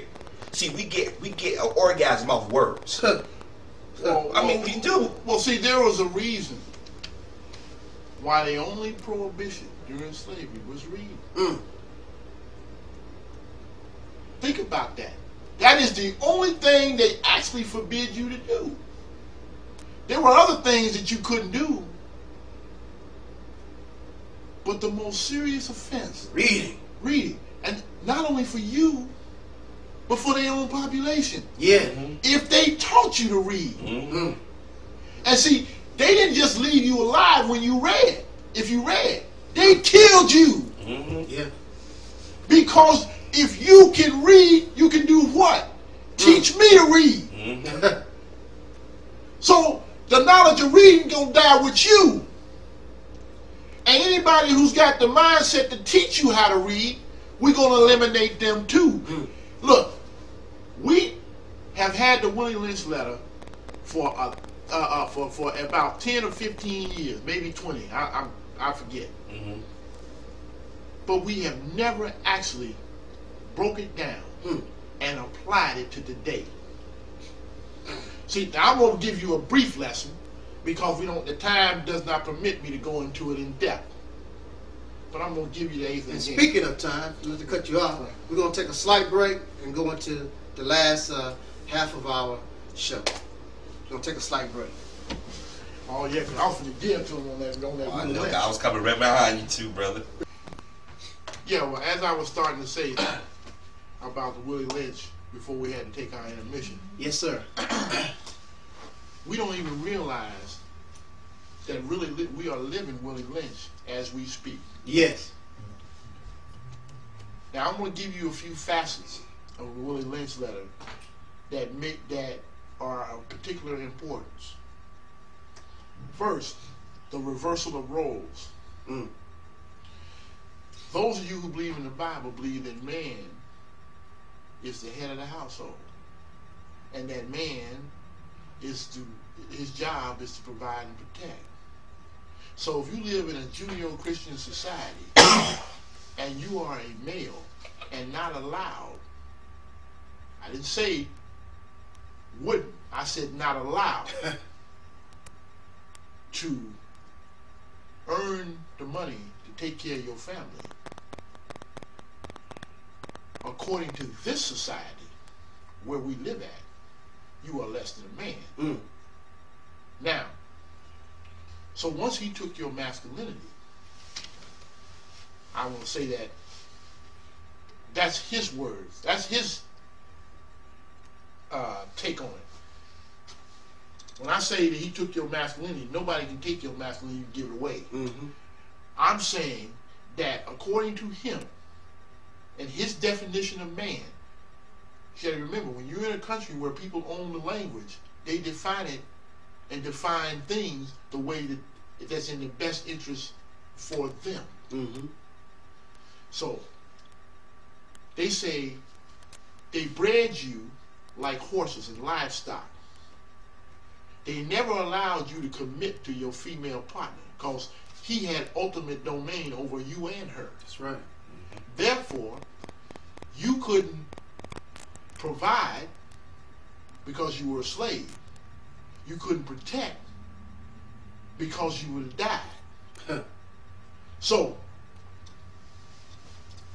you would protect one time and you wouldn't protect no more. You know what I'm saying? So now, since you can't provide and protect, now your woman is out there with that wolf. That same wolf that used to come in your slave cabin. That same wolf that used to mess with her in the house when she was performing her domestic chores. That same guy, when he got her in his workplace, he did the same thing. Now, after he reversed the roles, see, this is a self-perpetuating situation, because if you look at the paradigm in our community, our women are the head of household. They raise the girls to be independent, and they raise the boys to be dependent. See, when he don't, and then she raises him to be non-threatening to white authority. Right. He's not supposed to buck. Now, she's not doing this out of no sinister situation. She's doing this because they have taken the diabolical individuals that they are. They have taken a mother's love and twisted it to the point where her ultimate goal is to protect her young and her offspring. Right. Anything that might harm them, she warns them about that. And they told her when she got off the boat. They showed her. You see, you heard, you read what they did to the brother that was strong and rebellious. What mother would tell her son to follow that example and end up the same way? Nobody. So they made the man what? Physically strong because he needed to work, and mentally weak. That's what we have, the same paradigm in our system. We live the way that these people taught us to live. We got a culture that said might makes right. There's 3 intelligent brothers in this room. We would never think about raising our hands to each other in a debate. However, on the street, you get into debate. First thing out of the individual bound, if he don't agree with you, but man, I'll whoop your ass. Okay, now let's just examine that for a minute. If you whoop my ass, does that make what I'm saying less true? Right. All it does is satisfy your immediate gratification to shut me up. It don't make it no less true. Might makes right. We value style over substance. See, my big mellow over here, he's laid back, he's intelligent, this, that, and other. I'm a little more animated. So you're going to gravitate towards me. I'm cool dude on it. He on top of the business, man. Dude, raw business. Ain't nothing, what he's saying ain't no less true than what I'm saying. Right. It's my delivery. See, it's my delivery. I'm funny. I'm aggressive. So because I'm a public speaker by trade. That's what I do. So of course I'm going to be a good, eloquent speaker. But that don't make me no about more right than the brothers in this room. I'm saying to you, now the other part of the Willie Lynch letter, because I'm going to let my brother get in here, we're running short of time. Yeah. The other part of Willie Lynch's letter that we have to know was the part about controlling the language.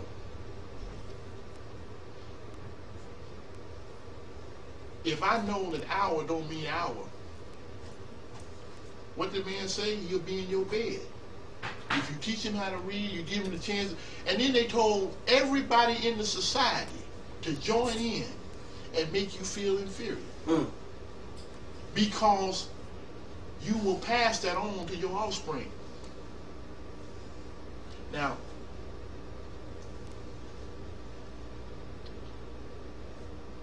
Carter G. Woodson said it best.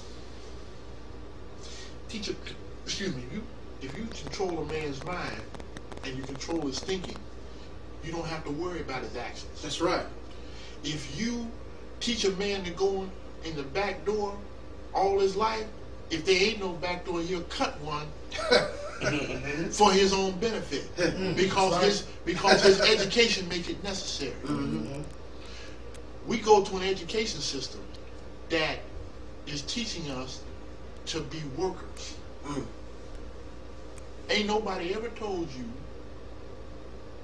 to be an owner. They have always wanted us to look up to the workers. Look, that's why they publicize those big contracts for athletes. But they're not telling you, if I can pay you $120 million, I'm probably making $500 million. That's right. That's right. I don't want to be Shaq. I want to be the motherfucker that pays Shaq. Right, the owner. See, Michael Jordan got out of his body. He owned the Bobcats, so he ain't loving with Michael Jordan no more. See, if he didn't own, he was been with good graces. And he come there and get his accolades from the Hall of Fame and stand up and take a few pictures and go on back in the subset like Bill Russell and some of these other people do. Oh, they icons. Yeah. Ambassadors of the game. But I'm going to turn it over to my brother because I know he's going to fill in the blanks. I had to give you the quick version. One day we going to sit down here and we really going to do this Willie Lynch letter. And when I get through with y'all, y'all will understand. See, because look, they've taught you to hate yourself. That's the coldest thing they ever did to you. Yeah. See, because the reason, the fact that you hate yourself prevents you from liking me. Yeah. From dealing with people that are for your benefit. Yeah. See, you do know, I want everybody to understand this. You do know that racism is merely a figment of black people's imagination. You do know that. Oh, what you saying? What you saying? I'm saying this here. When did we ever complain about racism and they said, yeah, you're right? They ain't. I don't care what happened. Now they trying to tell us Trayvon Martin didn't have nothing to do with racism. They really trying to tell us this here. You got brothers and sisters out there that actually believe it now. And what's so bad about it is you got ignorant individuals who parent. See, we got a group of parents out there. All they do is say Polly want a cracker. If the white man say it, got to be true. If you hate yourself, look, I did some time in prison for a crime I didn't commit, but we aren't even going to go into that. What I want to talk to you about is this here, the mindset. I'm an activist brother. We went and found out that there was a new policy coming down the pipe. We're educating everybody and trying to prepare them for this new change that's about to come about. One of the brothers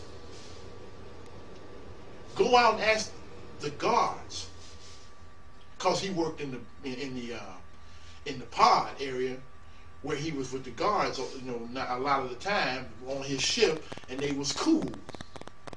I'm not even getting into that. So rather than take the word of a fellow convict who looked like him, he went and asked a European guard whether in fact what we found out was the truth. Now, if they wanted you to know, they'd already put it out there and posted it, right? So obviously he gonna deny that this policy or procedure or whatever the situation is, it exists. I'm saying to you, what I'm talking to you, I told you that story to say this. The man that he believed his enemy over his friend. Somebody in the same situation as him who has no reason to lie. You're going to validate what I said by asking the individual with the key to your fucking cell. That has got to be the stupidest shit I've ever heard. Excuse my language. That is to me, what kind of mentality is that? You're going to ask your enemy if they plan to implement something against you that's going to be a hardship. They trying to do this as a surprise. We ain't supposed to know this. Now you done went out there and told the people we know. Now they gonna come holler at us and find out how we know. They gotta shut you up because you talking too much. My thing is this here. This is the same thing we have with our business transactions, with our relationships with our women and our children. That is the reason. You crazy? A brother 25 years old ain't got no use for a brother 40 years old. Because they flipped the paradigm. We are the only race where our children are selling the elderly drugs. Most of them guys in them lines is guys in their 40s and 50s. Getting kicked in the ass by a boy 15 years old talking about no change, have your money ready, this, that, and the other thing. Now, how can you go as a 45, 50-year-old man and tell that little boy to stop doing anything? You just bought a bag from him yesterday. You talking out both sides of your neck. I'm saying this to say that we must work and see what the forces that are at work against us. We must come up with strategies to counteract those things. whether or not they're approved by white society. See, we decide. We need to start deciding how we gonna get to the promised land. Yes. They rolled and took it. They rolled as a road to nowhere. 400-year road to nowhere. We are still essentially in the same position we was when we first came off the boat. That's right. The only thing we got is a longer leash. That's right. The only thing we got is they done put the chain on your foot, and instead of running from the end to the end of the plantation, it runs from coast to coast, from country to country. But you gonna act and behave in a certain manner, or they gonna take you and make an example of you.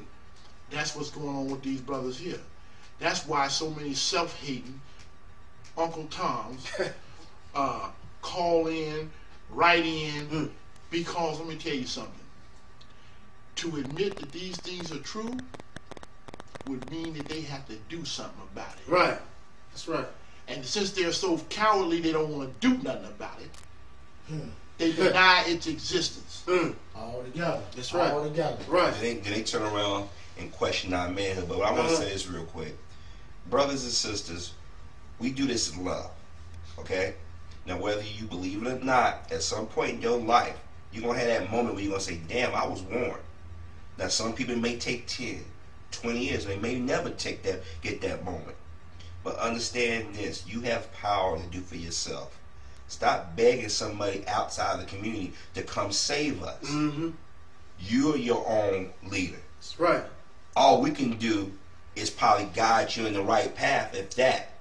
But even we make mistakes and but you got to be the first one to understand, I want to make that change. Right. I don't have the answers to everything. I can only go by what I've observed and my experiences. But like brother said, you got some self-hating people out here who don't want to hear the truth, because that means everything they was indoctrinated to believe is a lie. And people hate admitting when they're wrong. This is why when I block somebody, people get mad and butthurt because how dare you? Because I had to speak. Well, okay, if you want to speak, like we said, get your camera, put your video up, and say HarveySuperboy is wrong. Right. It won't hurt me. Right. We just have a difference of opinion. Be happy with your 2 views. Exactly. But at some point, I'm gonna be vindicated. Just like I told y'all about the brother that was out here attacking other black people. I say he's doing it for a reason. And he made that video admitting that he was cooning and tap dancing because he thought that's how he can get ahead for some few views. We've sold our soul out for an iPod and a Mercedes. Okay? Everybody else is laughing at us. We're the only people that will get in public and disrespect each other. Right. Here it is, you have young sisters out here, no matter what we say, we hate we hate black women. Y'all bought into that feminism crap nearly 45 years ago. Those very same women that told you you don't need your man, they got a man. They got the children or the grandchildren or the house with the white picket fence. While you got 4 or 5 kids. You calling your son's man. He's not the man, he's your son.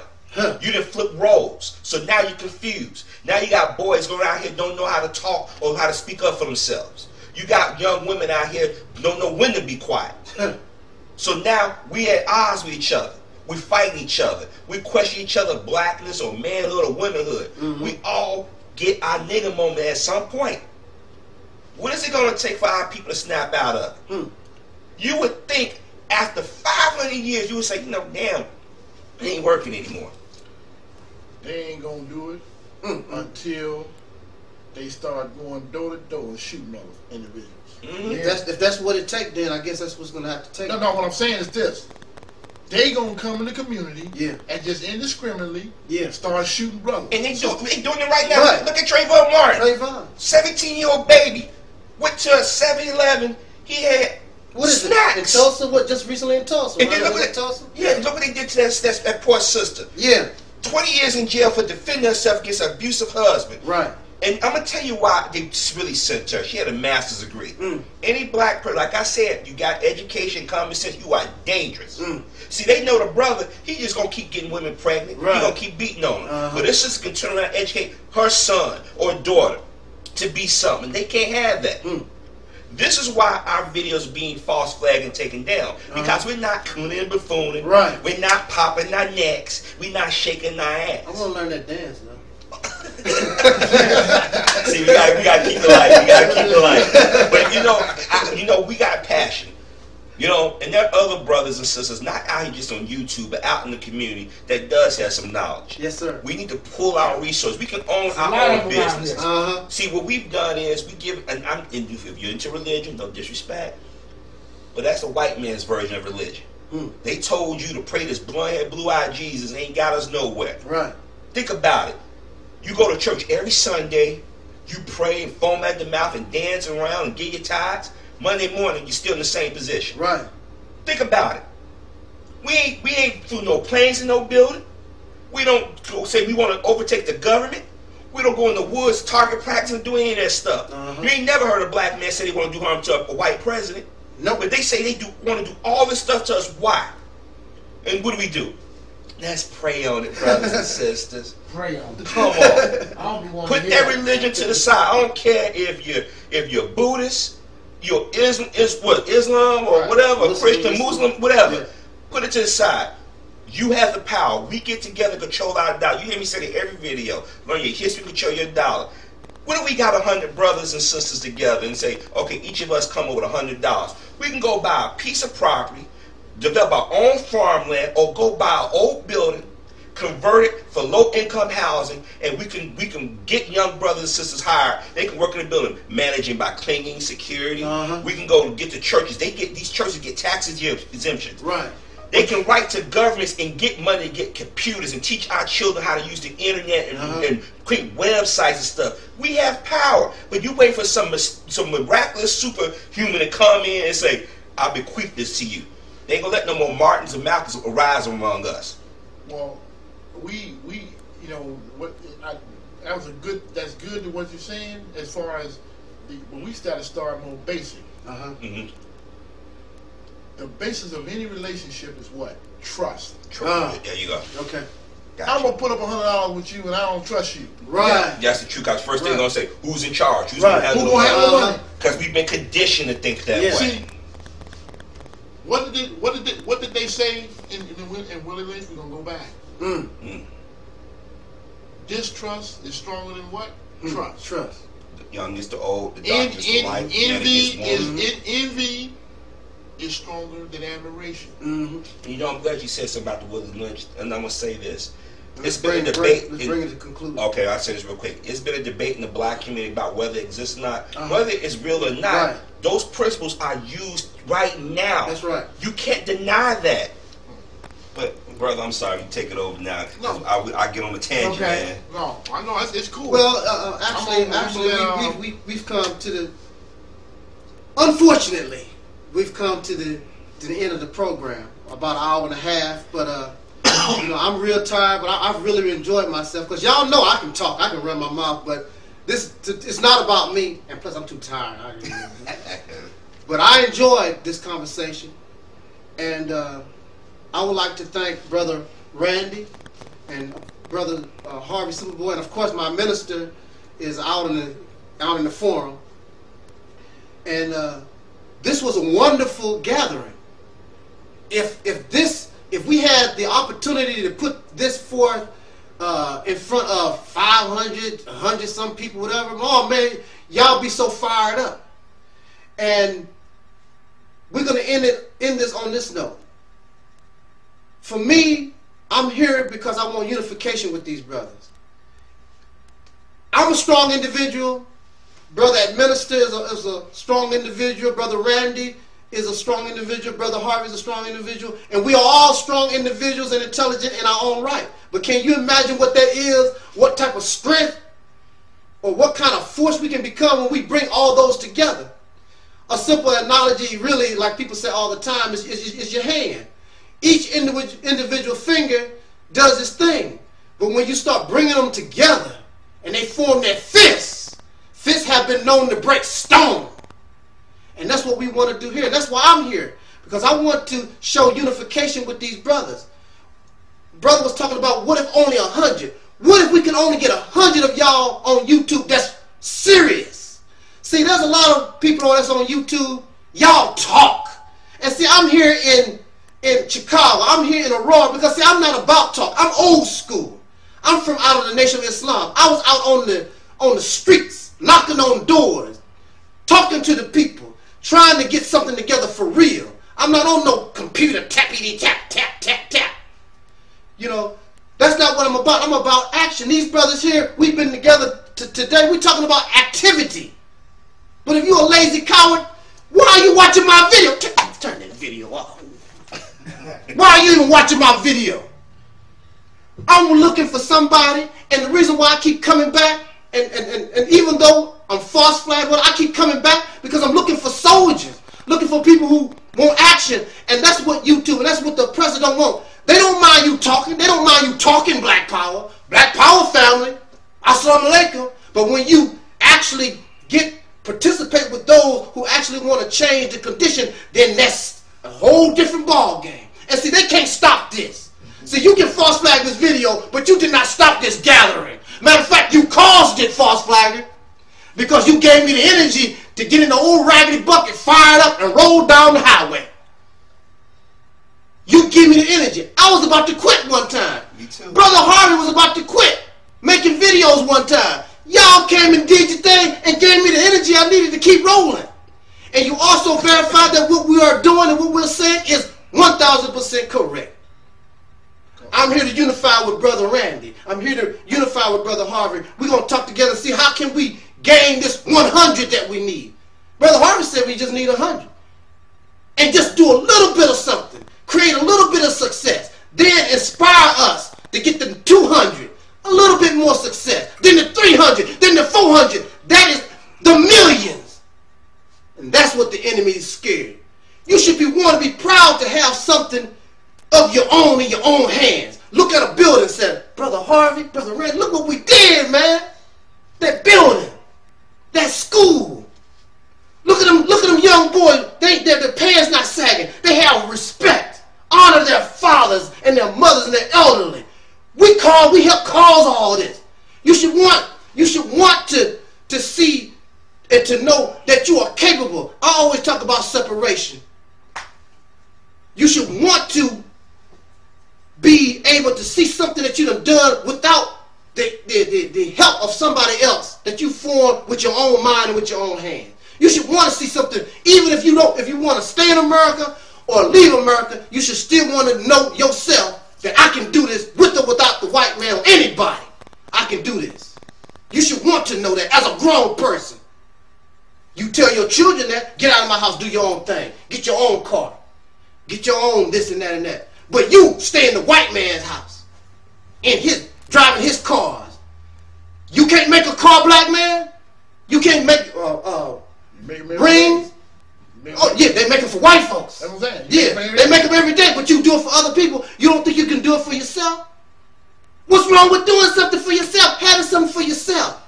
You know, even in a loving marital relationship, the wife wants a little something that she can call her own. This is just me, this is mine, without my husband.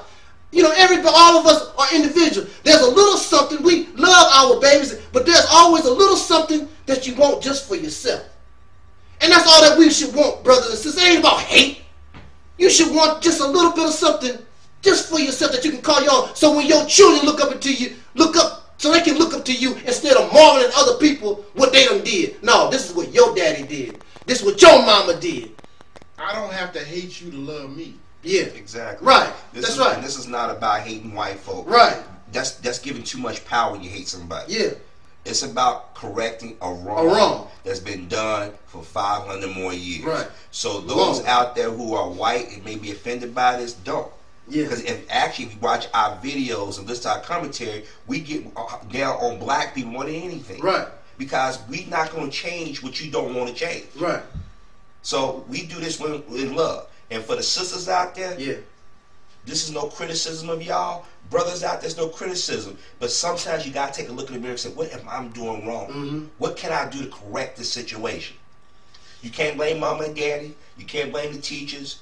You can't blame the white men. Yes, they played a part in it. Right. But at some point, as a young adult or as an older adult, you had to take responsibility for your actions. That's why we're here. And see, we don't That's why we're here. And we don't want to define this See, this is where we get into the problems at.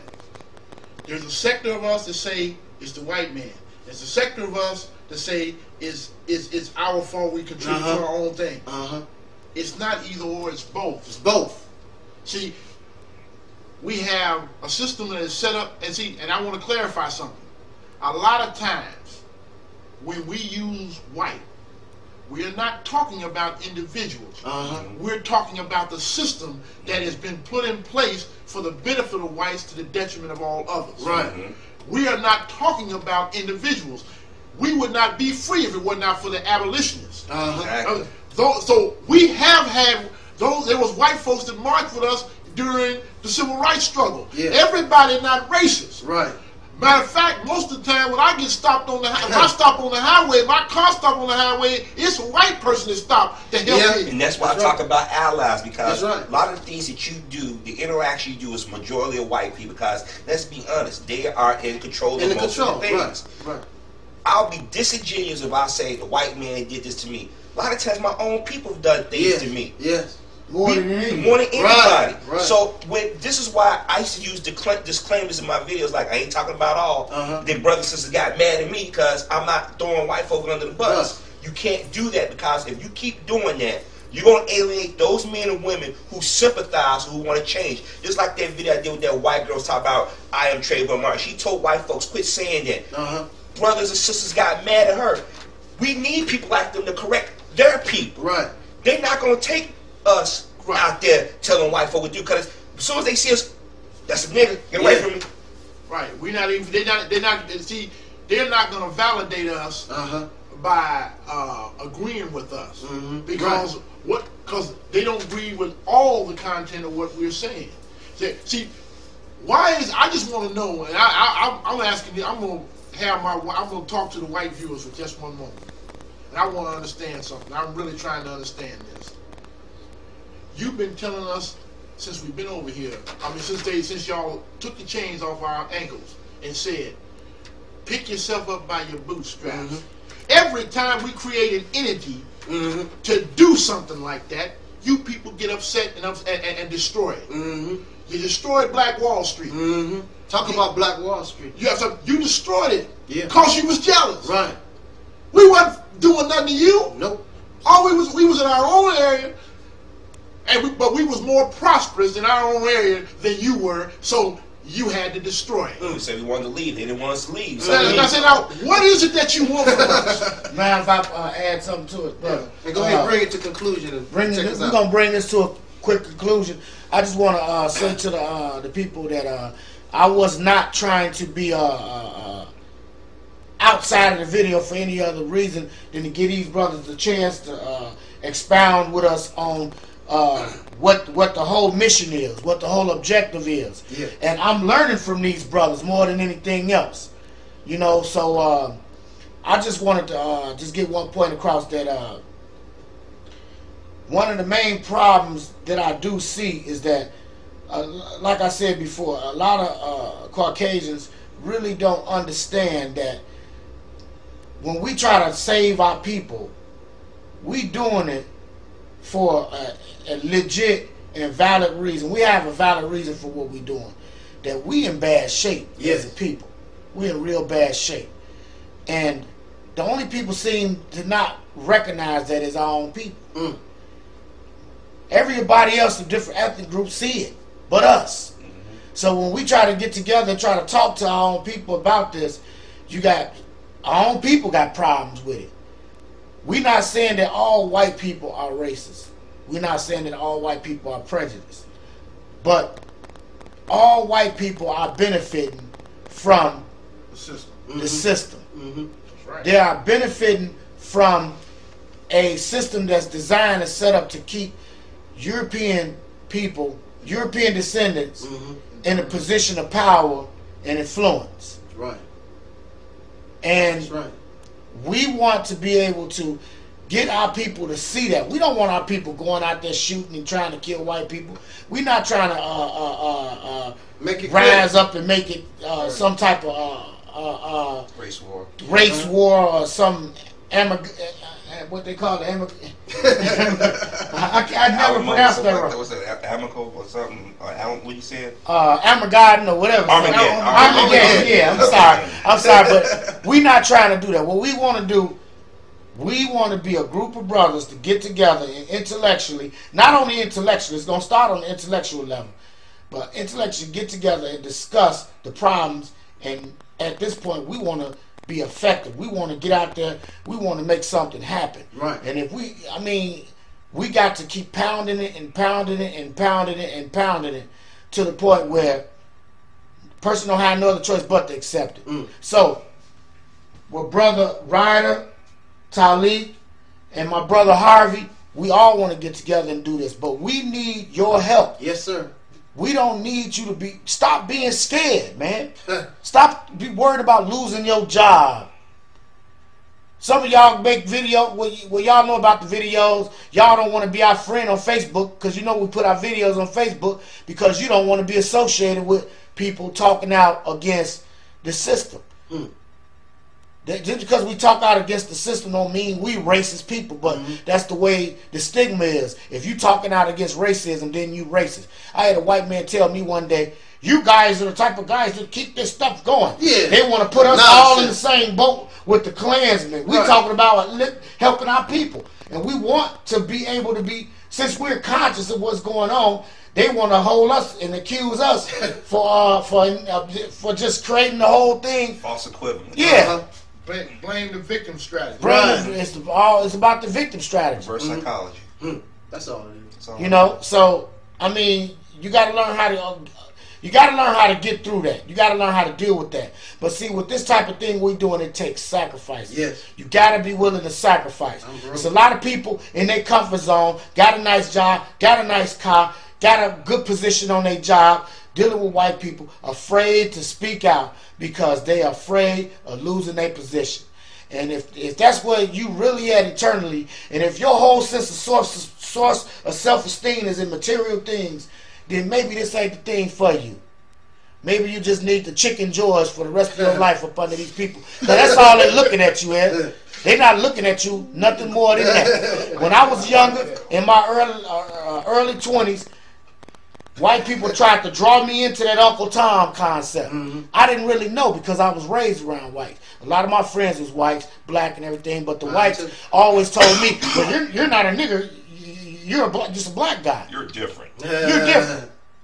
That's because I wasn't aware of what was going on with these people, how they react, how they operate.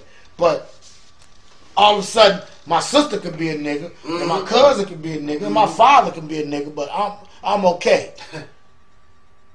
I mean, the number one key thing is what we trying to do is rise up and become more conscious and aware of what's going on and how the system works and how it's keeping us where we are. Just because you see a couple black people in a good position out there in the open, when you look behind the scenes in these warehouses and these factories and in these businesses, you don't see no black people nowhere. They always showcase us to make it look like it's equal. But once you get into the mechanism of how the thing is, then you realize that ain't none of us back there.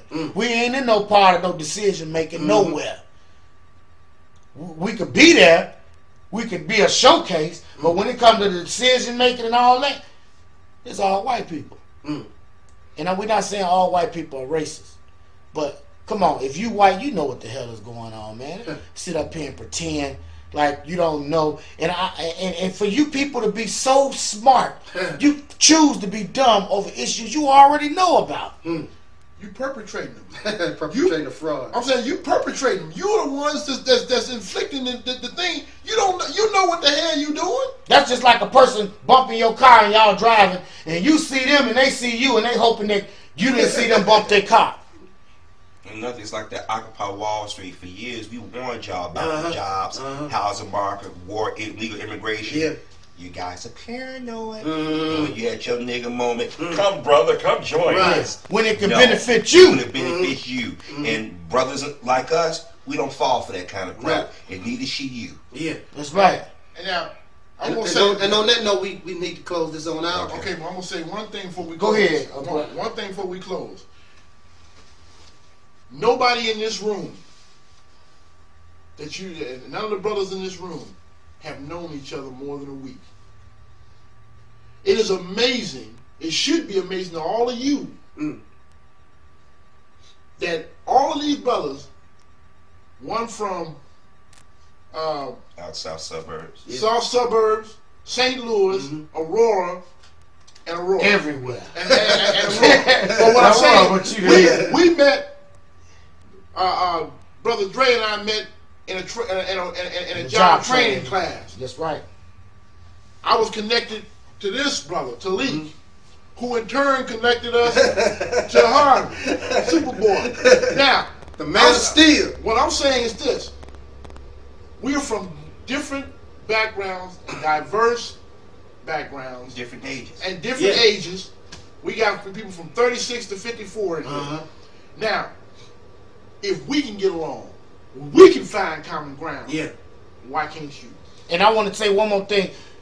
As Andre Dedman 69, student minister of action for the reality superboy on earth, I want to close up by saying this: that the key thing is we don't have to have the same likes and dislikes, but our goal is one goal, and that's the common purpose and goal. We got one common purpose and goal. That's the uplifting of our people. Who cares because the man in front of you got a bigger piece of cake than yours? You still eating cake. Still eating cake. But go ahead with that, brother.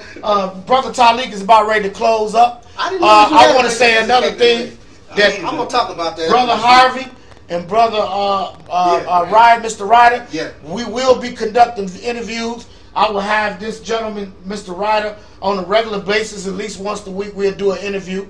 We'll get our analog together and we'll conduct interviews, and you will be seeing more of him. And hopefully at some point in time, we can get together with Mr. Harvey and we can conduct some interviews and we collaborate. But one thing for sure, we're going to keep together and we're going to communicate as much as we possibly can. Take it away, Mr. Taalik. Brother Minister said it all. Until next time, brothers and sisters, y'all think about what you've seen here. You've seen this beautiful gathering. You cannot deny it. We can get things done, but again, we need your help. You know, we need to come together.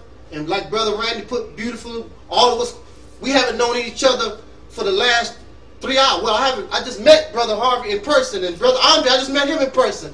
I haven't even talked to Brother Randy. This first time meeting or talking to him, period.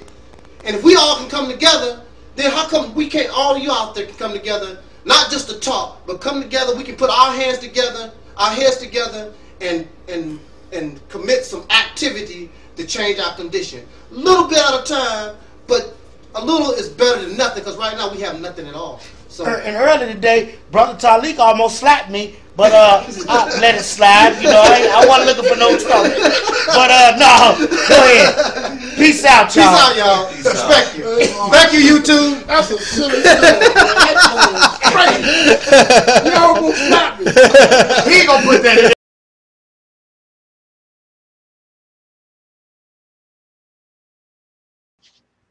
Peace forever and always.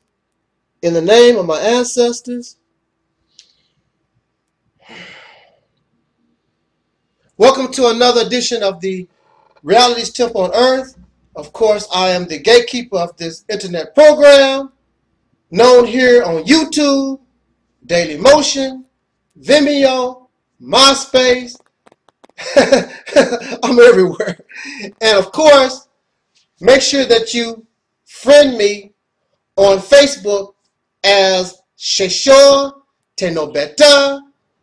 I am, not you, me. I'm known as the mighty, mighty, mighty Angelsnupnup7. And yeah, I'm your brother and your friend. Hopefully we can be friends. My name is Taalik Ibn'rad. And I want you to just bear with me for a few minutes. I'm still getting over a slight cold. And I'm very, very tired because I did a little driving. And your brother is live in Chicago. You understand me? I'm in Chicago. Tired as a mother, but I made it. And I thank the creation, and we, as they say in religion, we have been blessed to safely set forth upon this ground once again. And we are in the home of my brother, student and minister, and y'all have seen his videos, and now you see us together. Oh man, Batman and Robin, y'all. All y'all false flaggers. It's gonna get worse. All the enemies, it gets worse. Now you got two. Oh man, oh Lord. Y'all gonna have to call on God or somebody to help you, the devil or somebody. Cause now we finna get busy. Not only on YouTube, but on the ground. Just like Sarah Sudan said, he said, you got to put your boots on the ground. And that's a place where none of y'all false flaggers and haters, there's nothing that you can do about that. But I'm here to welcome my brother officially to this ministry. This brother, about a year or so ago, came to me or approached me, and he asked me, how can I join? How can I be part of what you're doing? And I'm like, I'm looking around like, it's just me. What a part of what I'm doing. I want to be part of that reality's temple. I want to be part of that, of all that what you're talking about. So, who am I to deny this brother an opportunity to become part of something that the creation brought into existence through me? For us. This is not mine.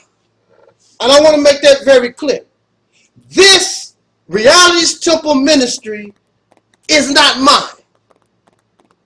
Just like in religion, y'all said that God uses men to bring revelations and things to the people. Well, your God, this creation, has a gift for you, brother and sister, black man and woman, the descendants of slaves in America. God has brought something. This creation has brought something for us that nobody else has had. Because if you truly believe in God, if you believe in this creation, He's your father or your mother. Why would this God of creation give you a hand-me-down? It is not for God to come and bring us hand-me-downs. You know, I was raised in a large family. And in large families, we expect hand-me-downs. And really, there's nothing wrong with a hand-me-down, per se, because, and it can be a little ruffle and torn, but you know, you get a little patchwork and patch it up and whatever, and you don't want to waste nothing. And a lot of hand-me-down things, and some of us go to the Goodwill. Ain't no shame in the game. We go to the Goodwill, and we get hand-me-downs, and they look nice, and we look pretty in our used brand name goods. I mean, there ain't nothing wrong with that until somebody find out that they used. But see, y'all don't have no problem with used religion. You don't have no problem with these other used ideas that don't belong to you. You're a Christian, but we all know that that came from the Caucasian slave master. That's not something that we created or God personally sent a prophet to us to teach us. We got that from our slave master. And we're happy to wear that used material. In fact, we are so proud of that used material, we have the nerve to challenge the man that gave it to us, the one that he got it when it was new. And don't y'all Muslims, don't y'all get all arrogant because y'all religion is hand-me-down too, because that Prophet Muhammad did not come to black people in America. Prophet Muhammad came to Arabs living in the sand out there in the desert. you know, and you got his hand-me-down religion. And they will tell you when they get mad at you, that's my religion. That's my Christianity. I gave that to you when you was a slave. That's my Islam. Y'all copying that stuff from Prophet Muhammad and y'all can't even do it right. So a parent, knowing that the children have these type of conflicts, a parent, if it's possible, a good parent always try to buy new things for their children. So if God is the father, if God is the parent, why wouldn't your God give you something that's new? So that's what this Reality's Temple ministry is about. Your God, or the creation, that which brought us into existence, has brought for you something that is new. And you don't even want to accept it because it's strange looking. It's odd. It's out of the norm. It's out of what we're used to. But that's how it is when things are new. When we try to get the new iPhone and the iPads and all these new gadgets, you don't expect them to act like the telephone from 1918. They are new. They're strange. Some people don't like new ideas. But that's how things evolve. That's how things advance, by new ideas. But you're not ready for it. You hold on to old, used material when you're God. See, God is a creating. God in religion always is creating new things, always evolving. God never is going backwards. God is always going forward. So if y'all are believers in God, then how come you are either standing still or you're going backwards, trying to live like people of ancient times? Yeah. That's not what you are. You are not an Egyptian. You are not a Moses. You're not like a Jesus. You were born in these modern times, but you was given old material, these old clothes. When your parent is offering you something new, and some of us don't like new clothes. I don't like that kind of fashion. Now here I am going on 50 years old, and besides the sagging pants, I like some of these new fashion styles. I like to stay hip, you know. I like being on time as long as it's not filthy. You know, I don't want my butt hanging all out, looking all nasty and uncivilized. But I like to be fashionable. I like being in modern times. I don't like the past. That's over with. I'm moving forward. And even an older person should move forward to the day you die. That way, then once you are in the grave, it don't make any difference no more. But when you living, and your mind is working, and you steady evolving, then you should be open mind to new ideas. Always create. Your mind is there to create and evolve. So this is not mine to deny anybody from. So I have no choice. Matter of fact, it's not about having no choice, but I welcome this brother to this ministry. Not as a follower, but as a fellow AdMinister in training. And I'm very shocked because really he's almost there really anyway. Because, see, it's already in you. And the scriptures tell us these things are already in you. That which is new. Y'all Christians, I wonder if you really believe your own teachings. Because it says in Christianity that the kingdom of heaven is in you. If the kingdom of heaven is in you, then why are you talking about dying, going to heaven? The scriptures is telling you that the heaven that you're seeking is in you. I remember a story from The Wizard of Oz.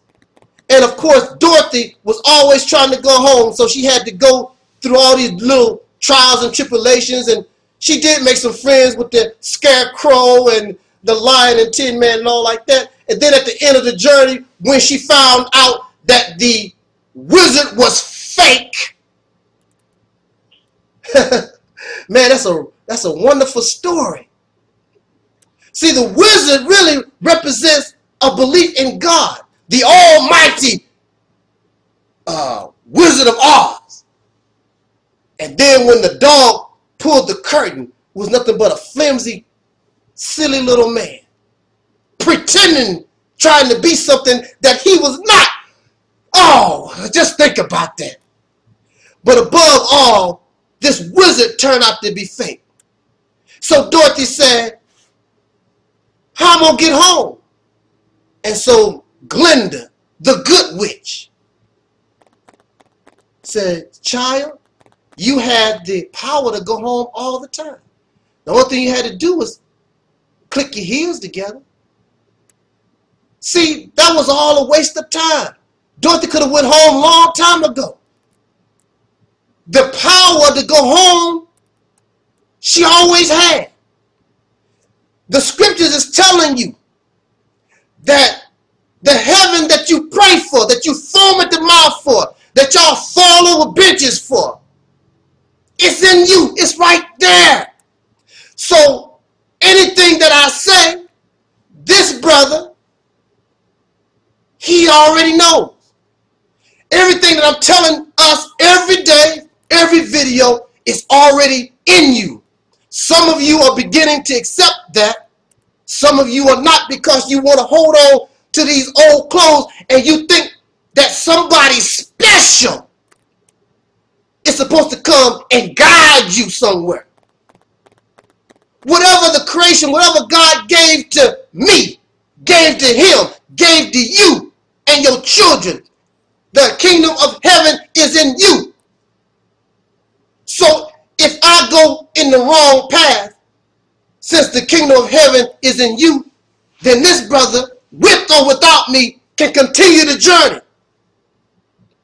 If he decides to take advantage of the gift that has been placed in all of us. A new heaven and new earth. Heaven is not supposed to be like this place. So your God in religious scriptures tell you that I'm going to create a new heaven and a new earth, and the former things shall pass away. This brother here is an example of the former things passing away. I don't want to be like that no more. And the marvelous thing about this, brothers and sisters, is that whatever this brother was had nothing to do with me. Only thing I can do is suggest. And I did not tell him, well, if you keep smoking, you're going to go to hell. If you keep drinking, you're going to burn in fire forever and all these different punishments. No, I want to change my life for me. Not because I'm scared of some punishment, but I want to do this because I know there's something better. There's something in me. And what is that something that's in you? It's the heaven that you've been promised for your 400 years of suffering in this country. That's the gift that this God, that the creation wants to give to us, to bring forth to humanity, because God has already tried to do that with the Muslims, with the Christians, the Jews. They all have been given a chance to be the special people, to be the ones to bring in this new heaven on earth. They all have failed, and they continue to fail because they have lost track and become arrogant, believing like that prophet, I believe it was Abraham, who got so high and mighty, he thought that he could make turn a rock into water or whatever, some type of miracle. He thought that he had that power when he did not, and became arrogant. So you have all these people, they say God, but they are the ones with the power. Look what I do. Look what you hear them all the time bragging. Look what I did. Look what I can do. And it's not about that. So, and then they take their arrogance and they belittle the other children of the family. Some of them made slaves out of some of the other children. Some of them have some of the little children in prison unjustly, and they know that these people should not be in prison. They rape the woman. They molest the children. They do evil things to animals on this. They put them in zoos, and they take the earth and try to dig every diamond out of the planet. Get every drop of oil. Destroy that which your creator placed for you to enjoy. And these people have the nerve to talk about that they are special. Ain't nothing special. Yeah, they are special. A special place in what you call hell. That's what makes them special. And so now their day is over. And they messing with you and messing with your mind. And distract you. Because they know that this gift is coming from us. Not only me. Listen to our talk. I don't care if they are a Christian, if we are Muslims, well, listen to our talk. Look at the things that we come up with. What's coming out of our mind. Ain't coming from nobody else on this planet except us. Look at what we've been blessed with. Everybody always follow this black man, especially in America. When we sing, when we dance, when we talk. You can't even talk on YouTube. These suckers coming to you to listen. I didn't ask these people to come to my channel. I want to talk to my people. Those who are descendants of slaves in America, I want to talk to you. But they want to hear what we got to say. What are you doing? Because they know that it's you. You don't know that it's you. But when you and I get in our right state of mind, oh man, don't you know that we are the greatest generation of human beings that have ever existed? You have been given, and we have been given an opportunity to bring in this new heaven, this new earth, to change things, to destroy all that which is old and bring that which is new and allow the former things to pass away. But what makes you upset is that when you're getting rid of something old and allowing the old to pass away, some of y'all can't let go of the old. See, Islam is of the old world. Christianity is of the old world. A lot of these things that y'all hold on to, that's old. And really, y'all don't need them if you start to think for yourself. And just settle down, chill, check your emotion, and just think.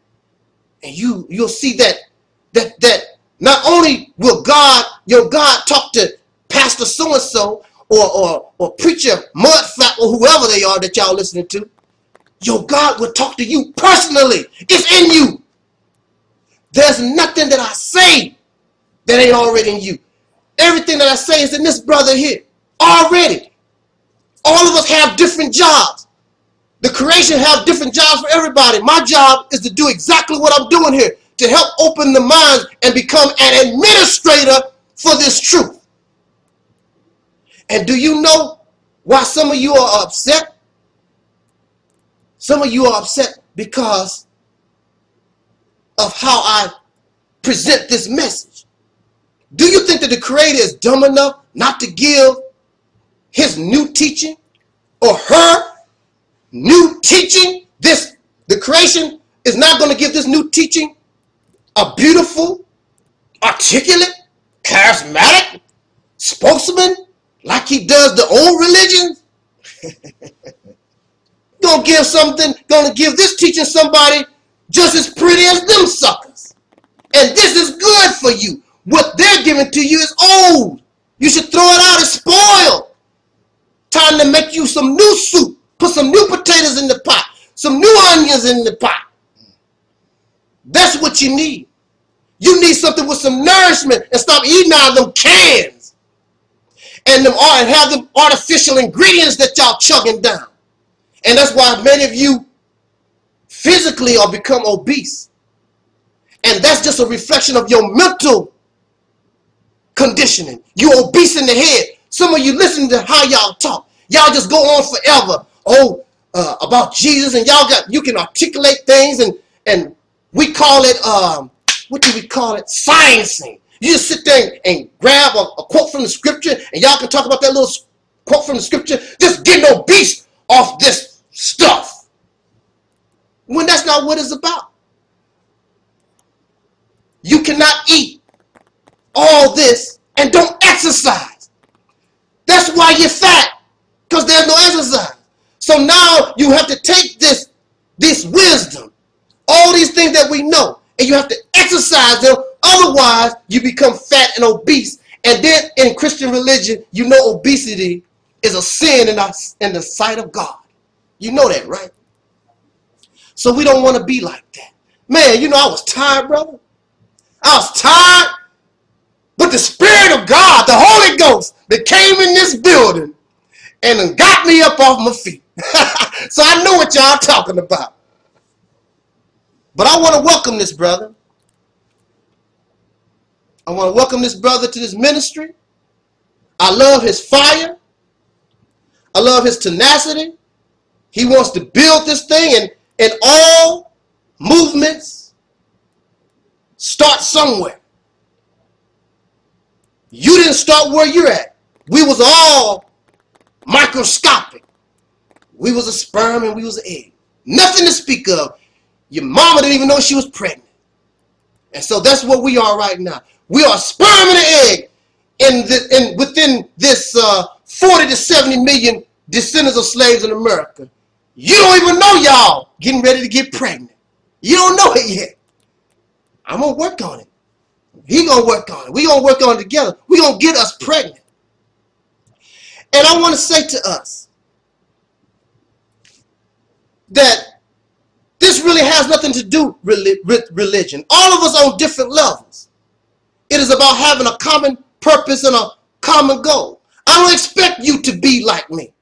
This brother, I open up my videos with, in the name of my ancestors, peace forever and always, whatever. If this brother wants to do that, that's fine and dandy. That's cool. But see, I don't want him to be like me. I want him to express himself the way the creation want him to be. I don't want you to be a Taalik Ibn'rad clone.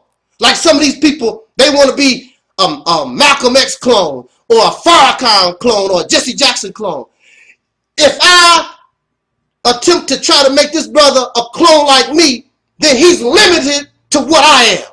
I don't want him to be limited to what I am. I want you to express that what the creation gave to you, because the creation gave me something. And it might not be the same. You might not have the same thing. We have different jobs. We have different ways of doing things. And that's good, because everything in this life, even though you have lions in a pride, all the lions, many of them look the same. But if you study them, they are all different. There are no clones. The deceiver makes clones. In this world, they take DNA and they make clones. But out of the creation, which is natural, there are no clones. And every time the creation brings some type of modification, if it survives, it's for the betterment. But you cannot get a betterment if everybody is the same. And I don't want this brother to be like me. I want him to be different, do his thing. But we want to be on the same path, having the same common purpose, same common goal. And our goal, we want to get y'all pregnant. And that's the bottom line. Because we need to have a new life.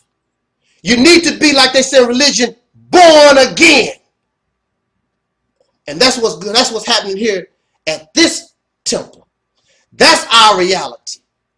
There's nothing mysterious. There's no virgins running around getting pregnant here. There's nothing mysterious about this rebirth or being born again. It's in the mind. It's we as a people. You should be tired of being slaves. I ain't no slave. Oh, yes, you are. Even white folks are slaves. So if the white folks are slaves, and many of them are awakening and realizing that they have been tricked and deceived, that they have been enslaved also. So if they know that they are enslaved, how can you, as a black man or woman in America with our history, how can you dare say, I ain't no slave? Why? Because you got some rims, because you can smoke some weed, because they got your Negro face on television? That don't mean nothing. Don't mean nothing, because out of all that, you don't control nothing. You don't run nothing. Your face is not on a dollar bill. You don't control no economics, because you're a slave. And a slave only exists to benefit his or her master. And I'm tired of being a slave. I'm tired of benefiting, being a benefactor to somebody else. You need to begin to all your work. And even our children. Y'all got all these children and you bearing all these babies just so they can be workers for the oppressor. For those who don't love you. Don't give a damn about us. So why are you going to work and have babies so these people can continue to have a good supply of slaves? No more. And any God in his or her right mind don't want that for you. That's why I'm telling you, the creation is talking to us to bring us something new. Or you are atheist. That if you listen to me, not really. I'm spiritual too, but spiritual in a real sense. See, you can have spirits. See, for an example, first of all, in order to have a spirit, somebody has to die. Spirit comes from something that was once living. You can't have a spirit until something dies. And it's spiritual. Ritual, worship of the spirit, or worship of the dead. We go back to Kemet, that's what they was doing. Worship of the dead, because they had a fear of dying and death. And that's what's keeping a lot of us, black folks, in the condition that we're in, because we are cowardly, we are afraid of dying and death. Because we know if we go against this vicious oppressor, we know what he can do to us. We should stop fearing death. We should welcome death. Because see, life is a balance. This is a balance. You have to have death and life. It's only fiction in our reality. It is fictional to try to think about only life, everlasting life.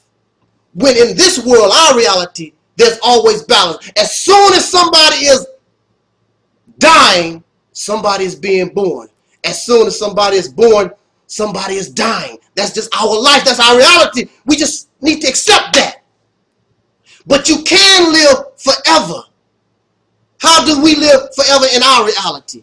We live forever in our reality by doing just what we're doing. Because see, this internet, this video can be immortal. As long as the internet stands, we can stand. That's why people like writing books. That's why people want to be president and all these different things. Because that memory, those type of things make you immortal. And I'm telling you, and I'm going to close this out because I want my brother to say something right behind me, is that, see, this generation, we are so special. The gift is given to us right now. We can be the most immortalized generation of black people on this planet that have ever existed since our creation. Greater than Egypt, greater than the first blacks, because we broke white supremacy. We broke this thing that has a grip that has done the most damage to humanity ever. You can break this cycle. Because there are those who think that it can't be broken. And it can, because it's coming to us. The answer is right here. The beginning, the ending of white supremacy, the ending of this life that we know of. The kingdom of heaven is in you. You got the key. You just won't let it out. Because you're falling in love with this world. But see, I don't mind. Because I don't like nothing of this world. I don't like their money. I don't like their macaroni and cheese. I don't like their apple pie. I don't like their wrestling. I don't like their comedy shows. I don't like nothing of this world. See, y'all do. There's something about this world that y'all like. And you holding on to it for dear life. It reminds me again. I'm sorry, brother, but I just had to add this last point. It reminds me of the story in the Bible about Lot's wife. Because God came to Lot and his family when he was getting ready to destroy Sodom and Gomorrah and told his family and gave them the order, when you leave, don't look back at that place. I'm getting ready to turn up. So Lot and his family got their little stuff together and started getting the hell out of Sodom and Gomorrah. But Lot's wife, something about that place, she just got the itch. Yeah, she just couldn't let it go. And so she just decided to take a little peek. I know God ain't going to see nothing. I'm going to take me a little peek. And as soon as she took that little peek, y'all preachers know, she was turned into a pillar of salt. Because God declared Sodom and Gomorrah as evil. This is something I'm going to destroy. But there's something about it, that evil, something about that wickedness that Lot's wife liked. And y'all run around here talking about how righteous and holy and good, but there's something somewhere, something about this world that you like. And that's why y'all hold on to it for dear life. And as long as you do that, you're going to be in hell, and you're going to keep your babies and future generations in hell. And you don't deserve to go nowhere else. You deserve to be right here. That's what you deserve. So when you decide that you want to stop peeking over your shoulders and loving whatever it is, maybe y'all just got this thing for strip clubs or something. I don't know. You know, maybe I don't know what it is. You know, yeah. Whatever it is, you know, yeah. that weed you smoked last night, man, I just got to have one more hit, God. I would like to go with Lot and his family, but that was some good weed, man. When it came from Colombia or somewhere, you just got to have something. I do not want nothing to do with this place. I want you. I want my people, of whom the creation loves. You are loved. These people don't love us, but there's something higher than them, and you have the ability to break yourself away from all of this. You have the gift and the ability to bring in that which is new. And guess what? When we begin to do that, they are following, because I'm telling you, they don't like hell either. They don't like it. But it's not up to them to bring in the new heaven and the new earth. Because you see what they do to things. They get something new and tear it up and mess it up and whatever. You and I are the new groundskeeper. We are the ones to bring in this new thing. And it has nothing to do with Islam, because that's theirs. See, they can't make no claim to the reality's temple. Nobody. They can't make no claim. I can quote from the Bible, I quote from the Quran and stuff like that, but that's because that's where we are at. But everything that I'm telling and bring you, ain't nobody can make no claim. Oh, that reality's temple. Oh, we brought the norm. The creation brought you and I a special gift. Just accept it. And I'm telling you, start thinking for yourself. Let your mind open up. Let some of that other stuff go just for a little bit, just for a little taste. And I guarantee you'll say, wow, that Taalik, he's right. It's already in you. Don't have nothing to do with me, really. Only thing I'm letting you know is it's there. That's all I'm letting you know. It's there. So with that said, I want to bring to the rostrum, if we had one. We're going to have to pretend that there's a rostrum.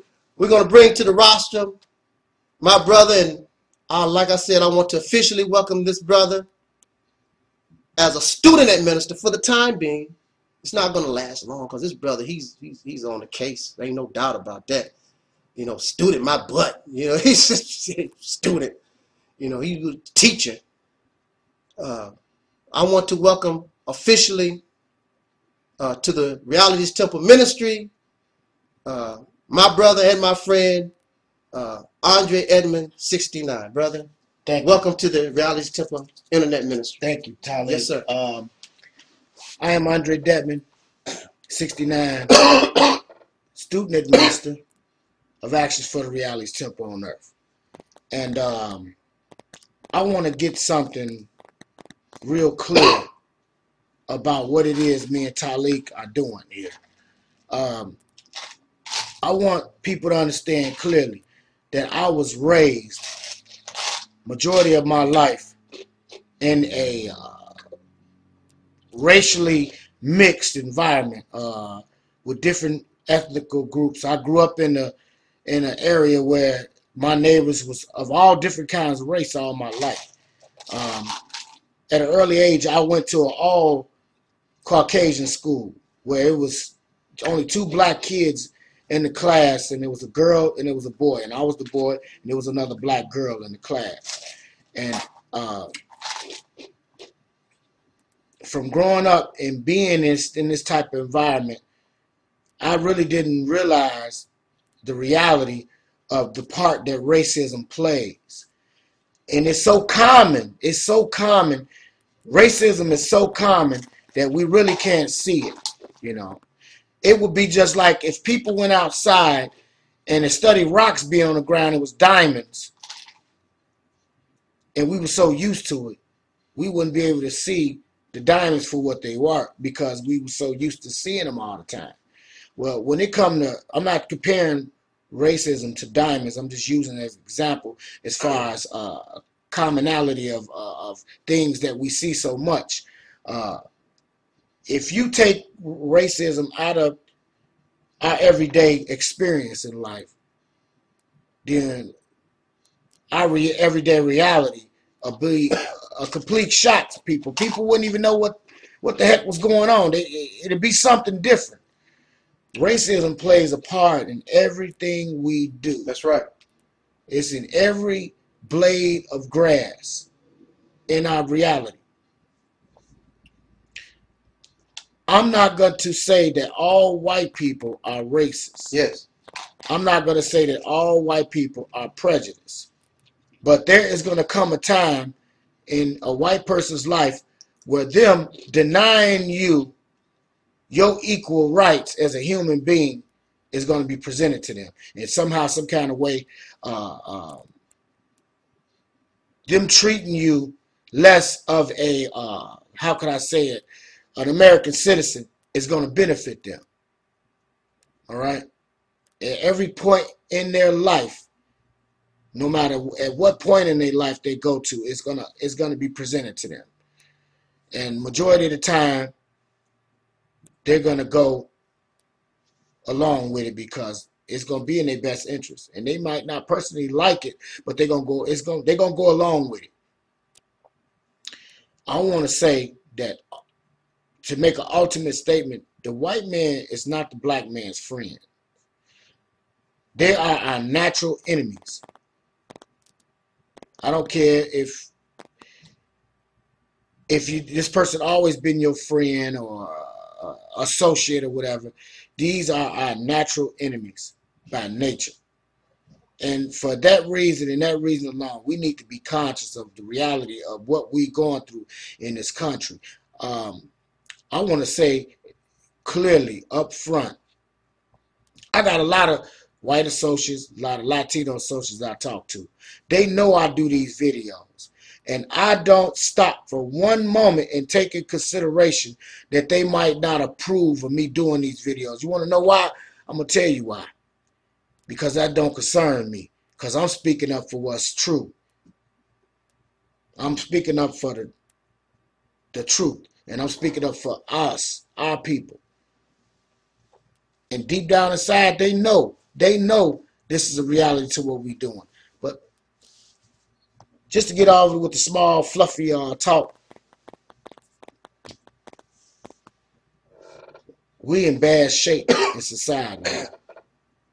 We have some screwed up personal relationships amongst each other. And I'm talking about blacks.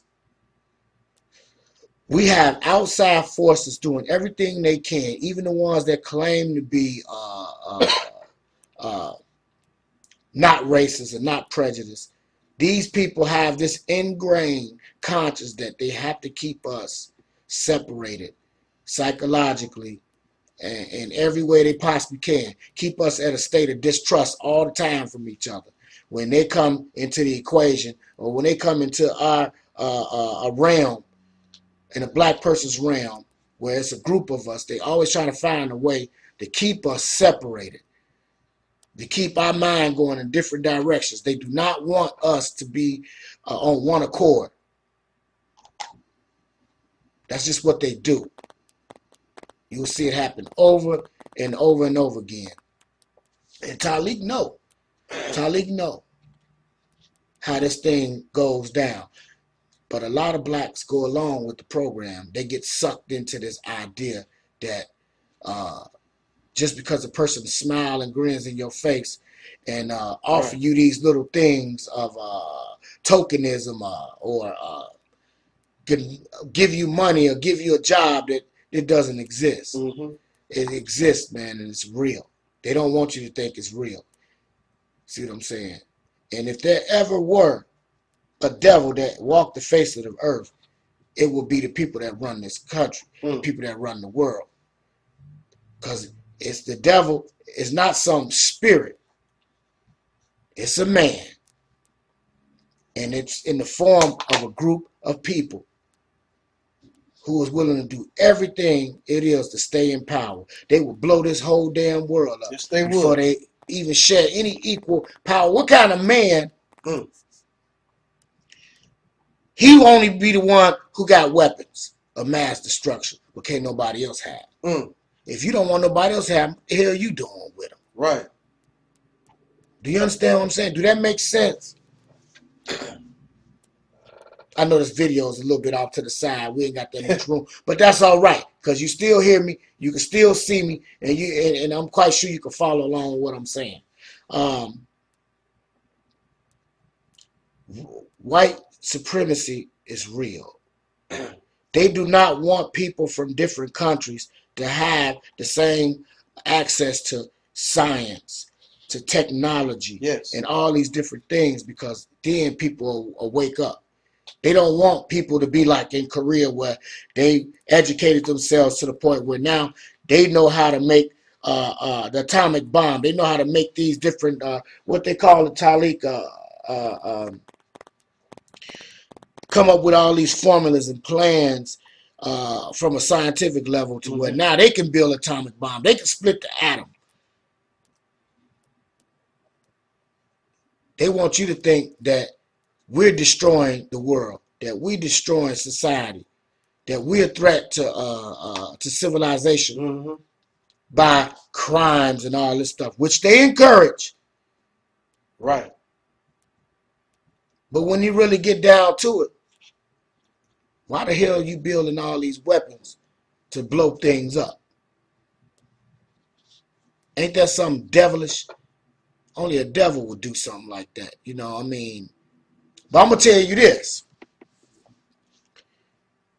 The key thing is that blacks need to wake up and realize that it's something real evil and wicked going on right up under our noses and over our heads too. It's right over. It's all around us. It's around us, but we so used to it being there that we would know how to outline the reality of it, what it is. Like I said, I don't give a damn if people that I associate with don't like what I do and what I say at all. I have had associates who just deleted me off their Facebook page. I had people made ugly, nasty remarks and blocked me so I couldn't have a chance to respond. That was their way of doing a drive-by. You know what I'm saying? I don't care. I keep on doing it. And I treat them with respect on all levels. but I continue to do what I do. But I'm going to tell you something. When you do this, there's an amount of respect they will have from you. But as long as you kissing out of white people's ass, deep down inside, they don't respect you. That's right. They utilize you. That's right.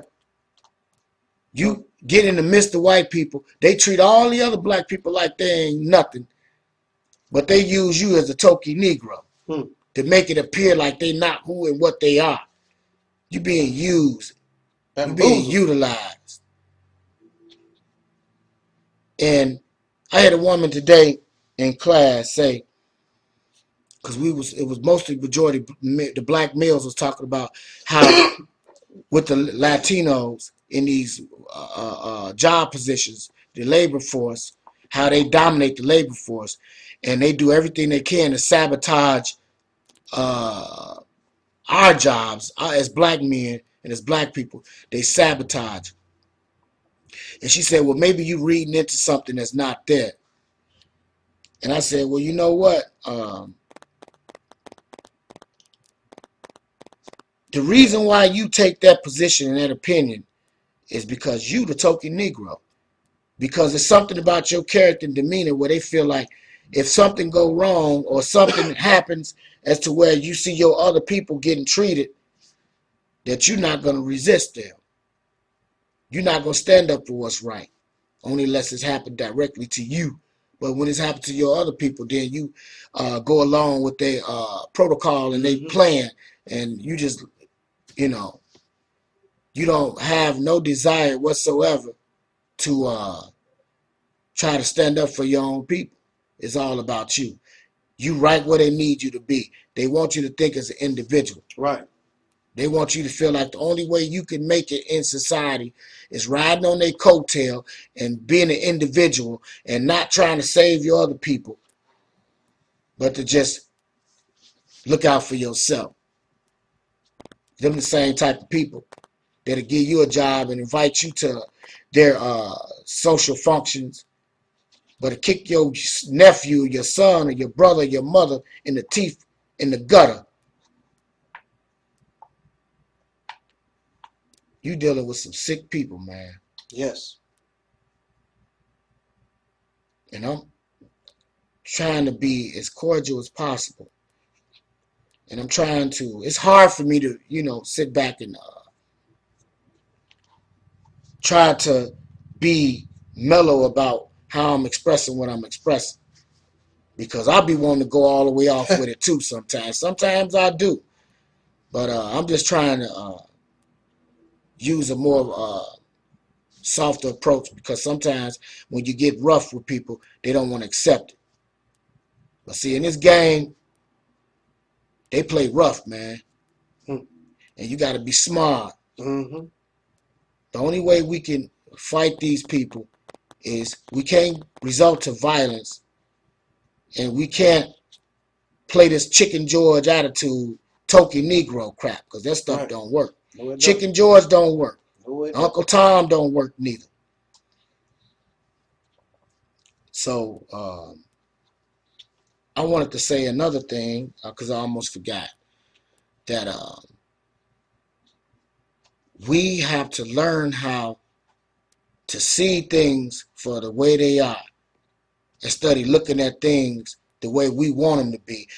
See, people got so used to the fake and the phony and the image of things that when they see something real, they don't even know what the hell it is. We got so used to the plastic instead of seeing it for what it really is. We so used to drinking pop and all these different other beverages that when we taste water, it don't taste like nothing. We don't even want no water. Right. And that's the natural thing. Love fake stuff. Yeah. Love fake. Love artificial. Fake. Artificial stuff. And you can't have too much of that because it'll mess you up. You be wondering why 10, 15 years from now you got all these diseases and these health problems and health issues because you've been ingesting all these things that's really not good for your body. This is not what we was made for, you know. I want to say that I'm going to be working with Taalik. I'm going to get more Well, actually, Taalik, you know what? I got a lot of subject matter I want to get together, but it's some things I need to work out before I started to really get my feet wet and get out there and really started doing these videos. I want to get blog talks together. I want to do blog talks. That's what I want to do. This is what Brother Taalik is good at, doing these videos. And I mean, he do some stuff that just it's coming right off his head, rolling right off. He don't need no analogs or nothing like that. It rolls right off his head. It's deep in him. That's how I know it's real. I want to be able to do blog talks. I want to set up interviews. I want to ask people questions. I want to get a better understanding of each individual person and where their mind is at. And then we'll work from there. And we're going to get that done. We're going to be working on this. We're going to do everything you can. We're going to do this. I'm going to do this to the day I die, man. I've been understanding this type of thing as far as back I can remember. I always questioned. When I was 5 years old, I always wanted to know why come the big hand on the clock go faster than the little hand. and the average person take that for granted when they see that. But I was wanting to know why that was the way it was. So I'm naturally a curious person. Not nosy. I just want to know how things are. I want to know the internal reality of everything and why things are the way they are. So at this point, I'm just going to touch up on something a little slow, but we're going to be doing some more material while Taalik here is visiting in Chicago. We're going to be meeting with Brother Harvey tomorrow. Yes, sir. And we're going to try to get something done. We're going to also be visiting another brother who is trying to do his thing.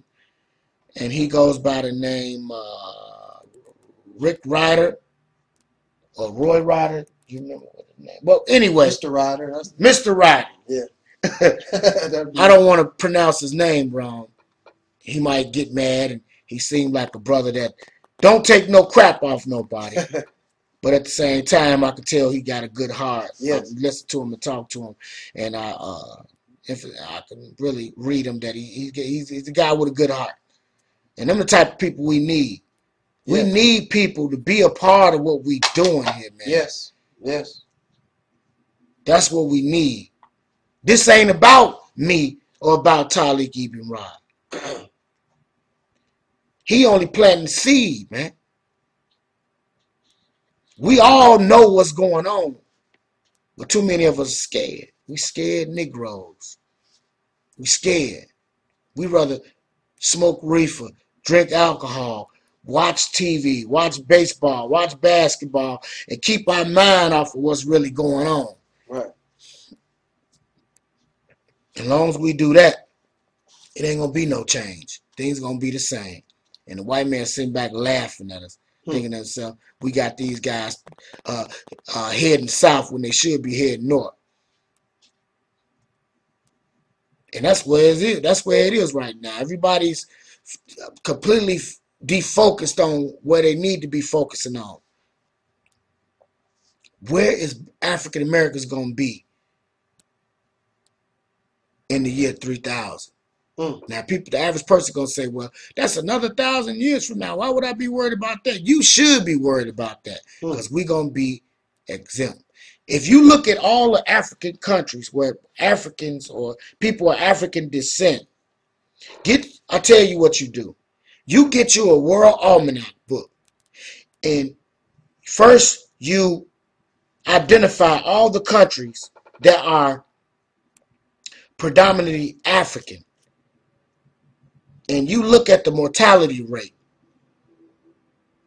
And you realize the life expectancy of these people of African descent is, you got certain places they 38 years old. That's your mortality rate. That's your life expectancy is 38 years old. You see a lot of them under 60. You see a lot of them under 50. That's because of AIDS and all these different illnesses and people dying in these countries over stuff with a public aid card or with some type of general with a state what do they call it, brother Taalik, with some type of aid card, medical card. You just take one shot and it's gone. If white people really cared about other people in other countries, this wouldn't be happening. This wouldn't be going on. They don't give a damn. Why are people paying for medical? Why do people have to pay to live, to be healthy? That should be free. That should be something that's free. Then they come up with all these jive turkey reasons about how we got to pay to have the scientists do this and how to pay to have the scientists do that. That's a bunch of crap, man.